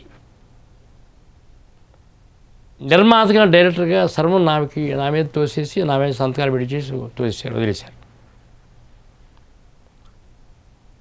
ఈ పరిస్థితుల్లో నేను నిలబడిపోయి నా శక్తిని అంతా ఉపయోగించి నన్ను నేను టోటల్గా ఇరికించేసుకుని అందులో సినిమాని ఆపకుండా తీసుకెళ్ళిపోయాను. ఎలా తీయాలనుకున్నాను తీశాను. సర్వం ఇరుక్కున్నాను నేను ఆ డబ్బు చూసారా. ఒక అద్భుతమైన సపోర్టరు డిస్ట్రిబ్యూటరు ఎగ్జిబ్యూటరు నాకేదైతే ఇది ఉందో ఆయన దొరికారు. బ్రహ్మాండమైన ఫైనాన్షియల్ సపోర్ట్ దొరికారు. అన్నీ ఉన్నాయి. అద్భుతం చేస్తున్నాను డైరెక్టర్గా అన్న మనిషికి టైం ఎలా ప్లే చేస్తుందో చెప్తున్నానండి. I'm not blaming anybody. అంటే మీకు కృష్ణరాజు గారి సినిమా తర్వాత ఇదే ఇంకొక ఎదురు దెబ్బ. ఇది ఒక విచిత్రం అండి. అది స్ట్రైకులు ఇండస్ట్రీ కెలామిటీ అవి అది కూడా టైమే ఇది కూడా టైం అవర్స్. కానీ సినిమా పూర్తయ్యాక ఇబ్బంది అయింది బలయ్యాను అది వేరే విషయం. ఇది రన్లో బిగినింగ్లో వెరీ బిగినింగ్ నడి రోడ్లో సినిమాని తీసి బయటపడేయకపోతే తప్ప సినిమా లేదు. మీరు మమ్మల్ని బయటపడేయాలి ఫైనాన్షియల్గా. ఎంత టైం పట్టిందండి ఈ సినిమా తర్వాత మీరు బయటికి రావడానికి? పిఎన్ఆర్ సమాధి అయిపోయాడు అంతే. అంత కెలామిటీ అంటే ఓకే ఒక బిగ్గెస్ట్ ఫైనాన్షియల్ బ్లో బిగ్గెస్ట్ అంటే ఆ సినిమా గొప్ప బ్రహ్మాండమైన సినిమా కూడా బలైంది ఆ టైంలో. రిలీజ్ వరల్డ్ కప్ మళ్ళీ సేమ్ సీన్ రిపీట్. 93లో ఏం జరిగిందో 2004లో 3లో అదే రిపీట్ అయింది. వరల్డ్ కప్ రిలీజ్ సినిమా బ్రహ్మాండంగా ఉంది. సినిమాకి బ్రహ్మాండమైన ప్లస్. సో ఇంక మీ ఆశలు ఏవైతే ఉన్నాయో ఎన్టీఆర్ గారి పైన చంపేసుకున్నారు. ఇక అప్పుడు రిలీజ్ చేయాలండి. రిలీజ్ చేస్తే నేను మనిషిగా నిలబడితే మళ్ళీ అదే ఎంట్రీ ఉంటుంది ఆయన దగ్గర. అవును దేర్ అనుకుని నేను తెగించాను. నేను ఇప్పటిదాకా పిఎన్ఆర్ అదే చేస్తూ వచ్చాడు, ప్రూవ్ అయ్యాడు. నేను ఫెయిల్ అవ్వకూడదు, పిఎన్ఆర్ ఫెయిల్ అవ్వకూడదు అనే ఒక ఎమోషన్లో అన్నీ నెత్తికెత్తుకొని సినిమాని రిలీజ్ చేసా. సినిమా అద్భుతమైన పేరు తెచ్చుకున్నాం. Cinema wrong release time so many factors. నా డబ్బు నాకు రాలా. వాళ్ళందరూ సేఫ్ అయిపోయారు. నా ఫైనాన్షియల్ని కాపాడేశా, నా నిర్మాత గాలిలో వదిలేసిన సినిమాని కాపాడేశా. నన్ను నేను కాపాడాలి, నన్ను ఎవడో కాపాడాలి, మార్కెట్ కాపాడాలి, అది కాపాడాలి. అక్కడ ప్రాబ్లం. సరే ఎవ్రీబడి ఈజ్ సేవ్డ్. అక్కడ విక్టిమ్ అయిపోయాను. కోట్ల రూపాయలకి 2-3 crores 2004లో 2-3 కోట్ల రూపాయలకి దెబ్బంటే వాట్ ఇస్ దిస్. సరే అయిపోయింది. I'm proved yes PNR is PNR, ఇంకెవడి వల్ల కాదు అని దింపి తోశారు. చేశాను, ప్రూవ్ చేశాను, అయిపోయింది. నేనేంటి ఇప్పుడు నేనేంటి? They are all okay fine. అందరినీ కాపాడేశాను, నన్ను ఎవడు కాపాడాలి. That waiting continued for 6 years. మళ్ళీ 6 years ఫస్ట్. అంటే ఇది మెయిన్. అప్పటికి ఆయన ఎదగలేదుగా. అదే ఓకే. ఇప్పుడు ఆయన బిగ్ బాస్గా మాట ఇచ్చాను. ఈజ్ సమ్వే ఎక్కడో ఉన్నారు ఆకాశం. అవును. I am here. మీరేం తప్పు చేయాలి, మీరు ఎప్పుడు తప్పు చేయాలి. అప్పటికే రామనాయుడు గారిది, తర్వాత ఎంఎస్ రెడ్డి గారిదో, లేకపోతే కొన్ని ప్రభావాల వల్ల లేదు మనం ఉండాలి అని చెప్పేసి ఇక్కడ ఉన్నారు. అదే 1-2 సంవత్సరాల తర్వాత మీరు లేదండి, మీరు 2 years తర్వాత ఒక రియలైజేషన్ వచ్చి లేదు మనం సినిమా చేసుకుంటా వెళ్ళాలి అనేది అసలు అక్కడ శూన్యం లేదుగా. అక్కడ ఆలోచన పెద్ద హీరోల సినిమాలకు వెళ్ళాల్సిన వాడిని చిన్న హీరోలతో ఉండిపోవాల్సి వచ్చింది. ఉన్నాను, వెళుతున్నాను కింగ్. అవును అవును, అక్కడదే 2004 అప్పుడు డెసిషన్ తీసుకున్నారు మీరు. ఈజ్ ఏ శూన్యం. ఏంటి నెక్స్ట్ ఏంటి అన్న పొజిషన్లో ఉన్న డబ్బంతా పోయింది. ఉన్న డబ్బంతా నేను ఎవరి కోసమో పెట్టి ఎవరినో బయటపడేయడం కోసం నేను చేశాను. వాళ్ళందరూ బయటపడ్డారు, సేఫ్ అయిపోయాను. ఇప్పుడు అక్కడ 2 mistakes మీ దానిలాగా నేను భావిస్తున్నాను సార్. ఎందుకంటే వెయిటింగ్ అనే నిర్ణయం మీదే, అదొకటి. రెండోది ఈ ఈ సినిమాకి సంబంధించిన మొత్తం మీరు నెత్తినేసుకోవడం. అది ఆయన ఏమన్నారు, ఫైనాన్షియల్గా పిఎన్ఆర్ కుక్కని పెట్టి సినిమా తీసినా ఫైనాన్షియల్ డబ్బిస్తున్నాం. That is PNR. అది మీకోసం ఇచ్చాం. మీరు ఇప్పుడు మమ్మల్ని రోడ్డు పడేస్తున్నారు. మేమేంటి, మమ్మల్ని కాపాడండి. మధ్యవర్తిత్వం. అప్పుడు ఏం చేయాలండి పిఎన్ఆర్? అదే మధ్యవర్తిత్వం. నా ఫైనాన్షియల్ని దెబ్బతీయలేను. నేను ఇది తీసి బయట పడేస్తే కానీ వాళ్ళ డబ్బు రాదు. అదే చేశాను, వాళ్ళందరూ వచ్చారు సేఫ్. ఓకే, ఇది అయిపోయిన తర్వాత ఎంత టైం పట్టింది సార్ మీకు? అంటే ఈ గ్యాప్ మళ్ళీ నేను యాక్టివిటీలో దిగేద్దాం అనుకోవడానికి 4-5 ఏళ్ళు. సరే, ఆ టైంకి ఒక సిచ్యువేషన్ మీరు ఆల్మోస్ట్ ఇంట్రడ్యూస్ చేసిన వాళ్ళే చాలామంది ఉన్నారు. మరి వాళ్ళందరూ ఎవరు చేయూతనివ్వలేదా మీకు? అంటే ఒకటండి, వాళ్ళందరూ ఆర్టిస్టులు, అఫ్ కోర్స్ టెక్నీషియన్స్. చాలు సార్, ఆర్టిస్టులు అన్ని రంగాల్లో ఉన్నారు, అన్నీ అయ్యారు. ఇదే అనుకున్నానండి, వెళ్ళాలి చేయాలి. బట్ ఎవరైనా ఏం చేయాలంటే ఏం చేస్తారు? మా ఇంటికి వస్తే ఏం తెస్తావు, నీ ఇంటికి వస్తే ఏమి ఇస్తావు. That is industry. నువ్వు దెబ్బతిన్నావా, బాగానే ఉంది, సినిమాది చేస్తాం. ఫస్ట్ టైం ఇంట్రడ్యూస్ చేసిన పర్సనాలిటీస్ కొంతమంది ఉన్నాయి, ఎంతోమంది వాళ్ళు ఒక పాపులారిటీని కూడా క్రియేట్ చేసుకున్నారు. మరి అప్పుడు ఆ సిచ్యువేషన్ ఇప్పుడు నేను వెళ్ళాలండి, అమ్మని అడిగి కూర్చున్నా పెడుతుందని. ఎవరు సపోర్ట్? ఏం జరగలా ఏం జరగలేదు. ఏం చేయాలి నా దగ్గర? మళ్ళీ నేనే డబ్బు తెచ్చుకొని మళ్ళీ నేను నన్ను ఇంప్రూవ్. అప్పుడు నాకు అర్థమైంది ఏమిటంటే నన్ను ఇంప్రూవ్ చేసుకోవాలి. అంటే నువ్వు ఉంటేనే, నువ్వేదో ఉంటే ఏదో చేస్తాం. ఓకే, నువ్వు వెళ్ళిపోతానంటే వెళ్ళిపోవు, ఎవడేం చేయగలడు అనే పొజిషన్లో మళ్ళీ అయ్యి నేను అప్పుడు అంటే ఒకటే నిర్ణయం, సినిమా అంటూ తీస్తే, సినిమా అంటూ చేస్తే ఆయనతోనే, ఆయనే చేయాలి, చేస్తానడుగా. ఇది సినిమాల పరంగా పక్కన పెడతాను, డిస్ట్రిబ్యూషన్ ద్వారా ఎంత నష్టపోయారు మీరు అన్నప్పుడు ఈ డిస్ట్రిబ్యూషన్ ఆఫర్ ఏదో వచ్చింది, ఇక్కడ ఉందాం మనం ఇలా చేద్దాం. అప్పుడు మీరు దిగద్దు, మీరు దెబ్బతిన, మీరు don't go down. Okay okay okay, మిమ్మల్ని మీరు షూట్ డౌన్ చేసుకో. ఏది స్లీపింగ్ పార్ట్నరా మీరు? ఎస్, ఉన్నాం అని వచ్చి నిలబడ్డప్పుడు ఆత్మీయులు నన్ను నిలబెట్టారు, నన్ను ఉంచారు. అంతేగా నా ఎగ్జిస్టెన్స్ని కాపాడారు. వర్కింగ్ పార్ట్నర్ అంటే ఎంతో కొంత అట్లా జరిగినప్పుడు మహేష్ బాబు బిజినెస్ మ్యాన్తో స్టార్ట్ చేశాను. సో అక్కడ దాదాపు ఒక 6 ఏళ్ళు 6 సంవత్సరాలు మరో వ్యవస్థలో కంటిన్యూ అయ్యాను. రూట్ మారింది. అక్కడ ఏంటి, దెబ్బ తగిలితే అసలు నాకు ఐ లెర్న్, మళ్ళీ నేను నేర్చుకున్నా ఒక కొత్త వ్యవస్థ ఏం జరుగుతుంది. 40 సినిమాల్లో సేఫ్ అనుకున్నా. అలా రన్ అయిన మనుషులు 3 సినిమాలు, రామ్ చరణ్, తుఫాన్, పెద్ద దెబ్బ, 12 కోట్లది 7 కోట్లు అవుట్. ఓకే, మళ్ళీ నిలబడ్డాం, మళ్ళీ కంటిన్యూ అయ్యాం. నాగ చైతన్య, దోచేయి, ఇంకో పెద్ద దెబ్బ, రామ్, ఒంగోలు గెత్త, ఇంకో పెద్ద దెబ్బ. అంటే 45 సినిమాలు డిస్ట్రిబ్యూషన్, 43 సినిమాలు మేనేజ్ చేసిన వాళ్ళం 3 సినిమాలతో షాటర్. ఏం చేయాలి? ఓకే, అంటే నేను కాదు, నన్ను నిలబెట్టి నా వెనుకున్న వ్యక్తులు. రైట్. ఏమిటి వాళ్ళు ఏంటి అనేది జరిగిందండి. 40 సినిమాల్లో ఉన్నవి 3 సినిమాలు దెబ్బ కొడితే ఓకే ఓకే కామ్గా ఉండాలి అంతే. ఏం చేద్దాం అదేలేండి, కామ్ అవుదాం, కామ్ అయిపోదాం అదే అని నన్ను వదిలేయండి. ఇంకా వద్దు మనం, మీరు ఇంకా వద్దు, మీరు దెబ్బతినద్దు, మీరు ఏం చేయదు, వదిలేద్దాం అంతే, కామ్గా ఉందాం. ఏం చేయగలం ఇక్కడ సంపాదించి. దిస్ ఈజ్ అనుభవజ్ఞుడిగా నేను అంతకని ఏమన్నా ఏం చేయలేదు, అదే వద్దు. కానీ వాళ్ళు they are bold, they are great, continue చేశారు. నేను వచ్చేసాను 2018, 6 ఏళ్ళు, 2012 నుంచి 18 దాకా పోరాడాం. పోరాటంలో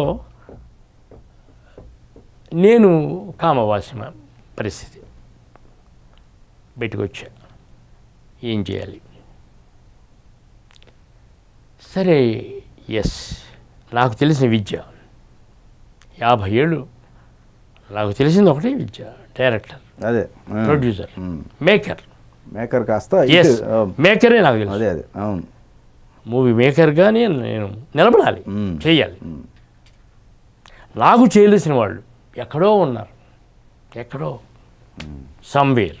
వాళ్ళు ఇవ్వాలి, ఇవ్వాలి. ఇస్తే మనిషిని అవుతా, ఇవ్వకపోతే గో బ్యాక్ అని ఊరు వెళ్ళాలి, ఇండస్ట్రీని వదిలేయాలి అన్న పొజిషన్లో ఈ ప్రాజెక్ట్ స్టార్ట్ చేశాను. ఓకే, ఈ ఒడిదుడుకులు పక్కన పెడితే మీ వెనక మీ ఫ్యామిలీ మెంబర్స్ సపోర్టు, మీ పిల్లలు కావచ్చు, మీ వాళ్ళు బాగా ఎంత డౌన్లో ఉన్నప్పుడు కూడా వాళ్ళు సఫరర్స్ అండి. ఎవరు ఇప్పుడు నా వల్ల, నా వెంచర్స్ వల్ల, నా అడ్వెంచర్స్ వల్ల నేను చేయగలిగిన దానివల్ల బాగుపడ్డ వాళ్ళు what ever they get they got. Only people who lost my family. ఇద్దరు అమ్మాయిలు. అబ్బాయిలు. అది ఒక అంటే ఒక రకంగా మగ పిల్లవాడు ఉండడం, ఫాదరు లెగసీని, పోరాటాలను, స్ట్రగుల్ను క్యారీ చేయడం అనేది మగాడు చేయగలడు. అది ఒక అన్ఫార్చునేట్. ఆడపిల్లలు వాళ్ళు ఏం చేయలేరు, వాళ్ళని తొయ్యలేము. ఇండస్ట్రీ నన్నకెళ్ళి చేయండి, రాయనకి రండి అనలేం. అది ఒక పోరాటం. And what ever get out Zydus benefit అయ్యారు, what ever last family members అయ్యారు. ఓకే ఓకే అది చూడండి. అదేలేండి, ఏ మనిషికైనా మన వల్ల జరగాల్సింది మంచి ఒకళ్ళు జరిగింది, మన వల్ల మన బ్రహ్మాండంగా మనం సంపాదించింది అక్కడ పెట్టుంటే ఎంజాయ్ చేసే మనుషులు, కుటుంబ సభ్యులు, they suffered. But I never did. వాళ్ళని suffer కానివ్వాల. And I never baked. ఎవరి దగ్గరికి వెళ్ళి అరే నా వల్ల బాగుపడ్డావు, నాకేం చేయి అండ్ నెవర్ పిఎన్ అది చేయాల. ఓకే ఓకే, ఏమయ్యేదంటే అది వేరే. ఐ నో ఇండస్ట్రీ ఏంటో తెలుసు, మనుషులు ఏంటో తెలుసు. మీరు కామెడీ ట్రాక్లోకి వచ్చినప్పుడు రాజేంద్ర ప్రసాద్ గారికి సంబంధించింది వరుసగా ఆ సక్సెస్లు కొట్టుకుంటూ వచ్చారు. మధ్యలో బ్రేక్ ఎందుకు వచ్చింది సార్? అంటే బ్రేక్ చిత్రం అక్కడే కరెక్ట్ అక్కడ వచ్చింది. ఏంటంటే నన్ను నిలబెట్టావు, నన్ను హీరోయిన్ చేశారు, నాకు అద్భుతం అయింది, నాతో చెయ్యి అన్న సినిమాని నువ్వు పనికిరావు అన్నా నేను. నువ్వు పనికిరావు, నీలో ఆడతనం లేదు, నీ మొహంలో ఆ ప్రయోగం చేయలేం. అతని మొహంలో వాళ్ళ అమ్మ ఉంది, ఆడతనం ఉంది, అది పలుకుతుంది. ఒక డైరెక్టర్గా that is my judgement. Okay, అది he got offended. Okay okay, నేనేమన్నానంటేనండి, ఎప్పుడు గురువులు, నన్ను నిలబెట్టిన వాళ్ళు, నన్ను మనిషిని చేసిన వాళ్ళు, నన్ను చెక్కిన వాళ్ళు అన్నది నువ్వు మర్చిపోయి నేనేమైనా అన్న మనిషి దగ్గరికి ఎప్పుడు వెళ్ళపి అన్నారు. ఓకే, ఎప్పుడు వెళ్ళలా. సో నువ్వు పనికిరావు, నువ్వు బాగుండవు అన్నాడు పిఎన్ఆర్. కాదు అన్నావు, వద్దయ్యా అని నన్ను డైరెక్టర్గా నా దాన్ని చూసుకొని మేకర్గా నా పని నేను చేశాను. ఓకే, అదో చరిత్ర అయింది. అదేలే, సంతోషం. తనేం చేశాడు? పంచత్ నేను చేస్తా, ఆడేంటి చేసేది బాబు, నేను చేస్తా అని అదేది మన మేడం ఏదో అయింది. గురువు గారు, ఆయన పెద్ద ఆయన, మన సంగీతం గారు మన ఈటీవీ వాళ్ళు ఇలాగే ఓ ప్రోగ్రామ్ పెట్టారు, పిలిచారు, ఇలా మీరు పిలిచండి, పిలిచారు, వచ్చాను, వెళ్ళాను. ఏమిటి ప్రోగ్రామ్ అన్న? గురువుగారు సంగీతం గారు మీరండి, మీ ఇద్దరి మధ్య అండి, సంగీతం గారి మేడం ఎందుకు డిజాస్టర్ అయింది, పిఎన్ఆర్ చిత్రం ఎందుకు చరిత్ర అయింది, అదేంటి ప్రోగ్రాం అన్నారు. ఏమైనా బుద్ధి ఉందా కొంచెం అన్న? ఆయన ఒక మహానుభావుడు, సంగీతం గారు ఎక్కడ, పిఎన్ఆర్ ఎక్కడ? అదే మా గుగ్గురు ఇప్పుడు సంగీతం గారు బ్యాచ్, సంగీతం గారు, విశ్వనాథ్ గారు, బాపు గారు ఓ బ్యాచ్, తర్వాత బ్యాచ్ దాసరి గారు, రాఘవేంద్ర గారు, తర్వాత బ్యాచ్ పిఎన్ఆర్ గారు, మా బ్యాచ్. నాకన్నా 2 బ్యాచ్లు ముందున్న మహానుభావుడితో ఆయన ఫ్లాప్కి నా సక్సెస్ గురించి నేను మాట్లాడాలా, మీ ఇద్దరు మాట్లాడుకోవాలా అని నేను వచ్చాను, వెనక్కి వచ్చాను. నేను చేయను ప్రోగ్రామ్. చిత్రం బలారే విచిత్రం అంత సక్సెస్ ఇచ్చిన తర్వాత మీరు నరేష్ గారు ఈ ప్రాబ్లంలో ఉన్నప్పుడు మీరు నరేష్ గారిని ఆశ్రయించడం ఏమైనా జరిగిందా? అసలు నేను నెవర్ అండి లైఫ్లో ఎవరితోనూ ఎప్పుడు నెవర్. నాకు తెలుసు అసలు ఆర్టిస్టు మనస్తత్వాలు వాళ్ళ ఇవి తెలుసు కాబట్టి నేను ఎప్పుడు కింగ్లా ఉంటాను దగ్గర. ఓకే ఓకే, టైగర్లా ఉంటాం అంతే. ఆ గురుగారు అంటూ ఉండే పొజిషన్ మెయింటైన్ చేస్తాను తప్ప అసలు ఐ నెవర్. చిత్రం బలారే విచిత్రం రిలీజ్ అప్పుడు ఎందుకు సార్ మీరు అంటే సినిమా పెద్ద వాళ్ళు చూసిన వాళ్ళు కూడా ఆ సినిమా ఎందుకు ఇలా చేసావు అంటే వాళ్ళ ఉద్దేశం ఏంటంటే, రామారావు నాగేశ్వరరావు కూడా సింగిల్ వేషం ఆడపిల్ల వేషం వేశారు సినిమాలో, ఒక సీను అసలు 20-60 సీన్లు ఆడపిల్ల వేషం అంటే జనవరి పొగులు ఒకరోజు ఆడదని ఇట్లా అట్లా. ఓకే ఓకే, అట్లా ఎవరు కొనలా సినిమాని, దానికి అది మొత్తం డబ్బు అంతా ఆడదయింది.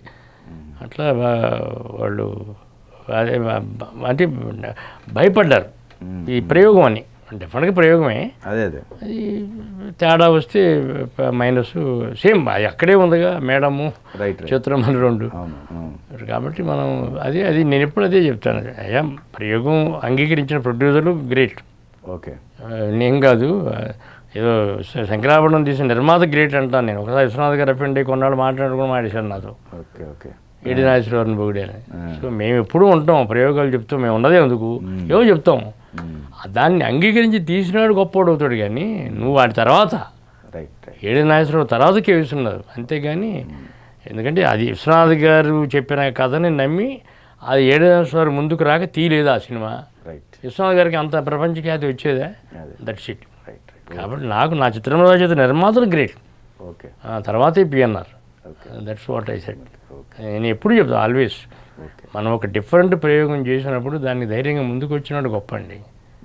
అటు రాకపోతే మాకు ఎక్కడి నుంచి వస్తుంది ఈ పేరు. ఇప్పుడు ప్రజెంట్ పాన్ ఇండియా మూవీ చేస్తాను అంటే సబ్జెక్ట్ అలాంటిదా లేకపోతే కాన్సెప్ట్ అదండి. ఆర్టికల్ 370 బ్యాక్గ్రౌండ్, కాశ్మీర్ ఆ బ్యాక్గ్రౌండ్లో సినిమా మొత్తం హిందీ అండ్ తెలుగు ఆర్టిస్టులు.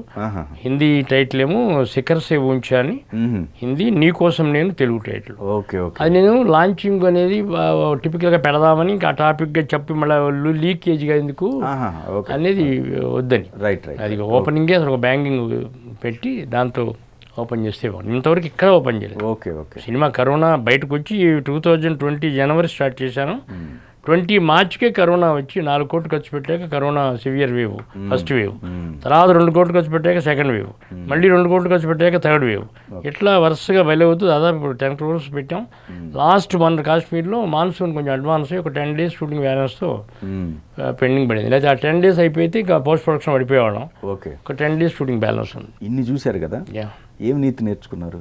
రియాలిటీ అండ్ ఇది ఎప్పుడు ఒకటి అవ్వండి, 2 భిన్నంగా ఉంటాయి. ఇప్పుడు రియాలిటీలు ఏంటి, నేను చేసింది ఇప్పటివరకు నమ్మింది when I am committed to my profession. నేను ఎవరి దగ్గరికి వెళ్ళి దాసోహమో లేకపోతే మరోటోలాగా పెట్టి వృత్తిని కుర్చీని అవమానపరచకూడదు అనేది యాజ్ ఎ ప్రొఫెషనల్ ఫిలాసఫీ. ఆ ఫిలాసఫీ ప్రకారం ఉంటేనేమో ఇక్కడ డెఫినెట్గా కొన్ని మైనస్లు ఉంటాయి, ఉండవు. అలా కాదు, ప్రొఫెషనలిజము, కొంచెం అడాప్టబిలిటీ, కమర్షియల్ లైఫ్, ఇదేమిటి మనం ఎంత నువ్వు క్రాఫ్ట్ మెన్ అయినా ఎంత టెక్నీషియన్ అయినా ఇప్పుడున్న జనరేషన్లో మనం తప్పక వెళ్ళక తప్పదు, మనుషులతో ప్లీజింగ్గా మూవ్ కాక తప్పదు, వాళ్ళు గుడ్ బుక్స్ ఉండక తప్పదు అనేది రియాలిటీ ఇప్పుడు జరుగుతున్నది. ఈ 2 ఎప్పుడూ కలవు. సో నేను నేర్చుకోవడానికి కొత్తగా తప్పులు చేస్తే నేర్చుకోవాలండి, తప్పులు చేయలే. ఒక ఫిలాసఫీ నమ్మాం అంతే తప్ప తప్పులు అనేది ఏమిటంటే ఒకటి నేర్చుకున్నది ఏమిటంటే ఒక రకంగా నేను ఫీల్ అయింది ప్రొడక్షన్ చేయకుండా ఉంటుంటే ఇప్పుడు నా దగ్గర 300-400 కోట్లు 200 కోట్ల ఆస్తులు ఉండేవి అని ఒక ఫీలింగ్. ఓకే. సో ఒక మంచి క్రియేటివ్ బ్రెయిన్ ఎవడో కూడా ప్రొడక్షన్ లేకుండా ఉంటే మంచిది అన్నది నేను నేర్చుకున్న పాఠం అని చెప్పాలి ఒక రకంగా చెప్తే ఏమన్నప్పుడు. అది ఒక రకంగానేమో అది కూడా కరెక్ట్ కాదు. బట్ ఎంతలో కొంత డెఫినెట్గా ఎనీ క్రియేటివ్ బ్రెయిన్ ప్రొడక్షన్ లేకుండా ఉంటేనే ది బెస్ట్ అండి. సో దట్ ఈస్ ఓన్లీ ఎందుకంటే you can concentrate on one matter. మంచో చెడు కలిసి రావచ్చు కలిసి రాకపోవచ్చు వేరే విషయం. But that will not give you so much of mental struggle. ఇప్పుడు ఇంత స్ట్రగుల్ ఉండదుగా. రైట్. అవును. ఇప్పుడు నేను ఇంత లాంగ్ ఇదిలో కోట్ల రూపాయల వ్యాపారం, కోట్ల రూపాయలు పోగొట్టుకోవడం, రావడం పోవడం, ఈ అగుని ఇది హెల్త్ మీద ఇవన్నీ మీద ఎంత కొంత డ్యామేజ్ ఉంటుంది. అది కాదే అది లేకపోయి ఉంటే ఇంత వెంచర్స్ ఇన్ని సాహసాలు చేయకపోయి ఉంటే కెరీర్ ఇన్నాళ్ళు ఉండేదా, అసలు 20 ఏళ్ల క్రితం వెళ్ళిపోయి ఉండేవాళ్ళమా ఏంటి అనేది ఉంటాయి. సో ఇవి ఏవి కూడా మనం ఒక ఘాటిని కట్టేసి మాట్లాడలేం. Right. Exactly. But only thing that's all. What ever philosophy I believed అది when we are committed to the craft better to maintain the image is very very important. That's it. ఒక రకంగా చెప్పాలి నేర్చుకోవడం అదేనండి. As long as your image is clean and something you will be definitely respected. Thank you very much.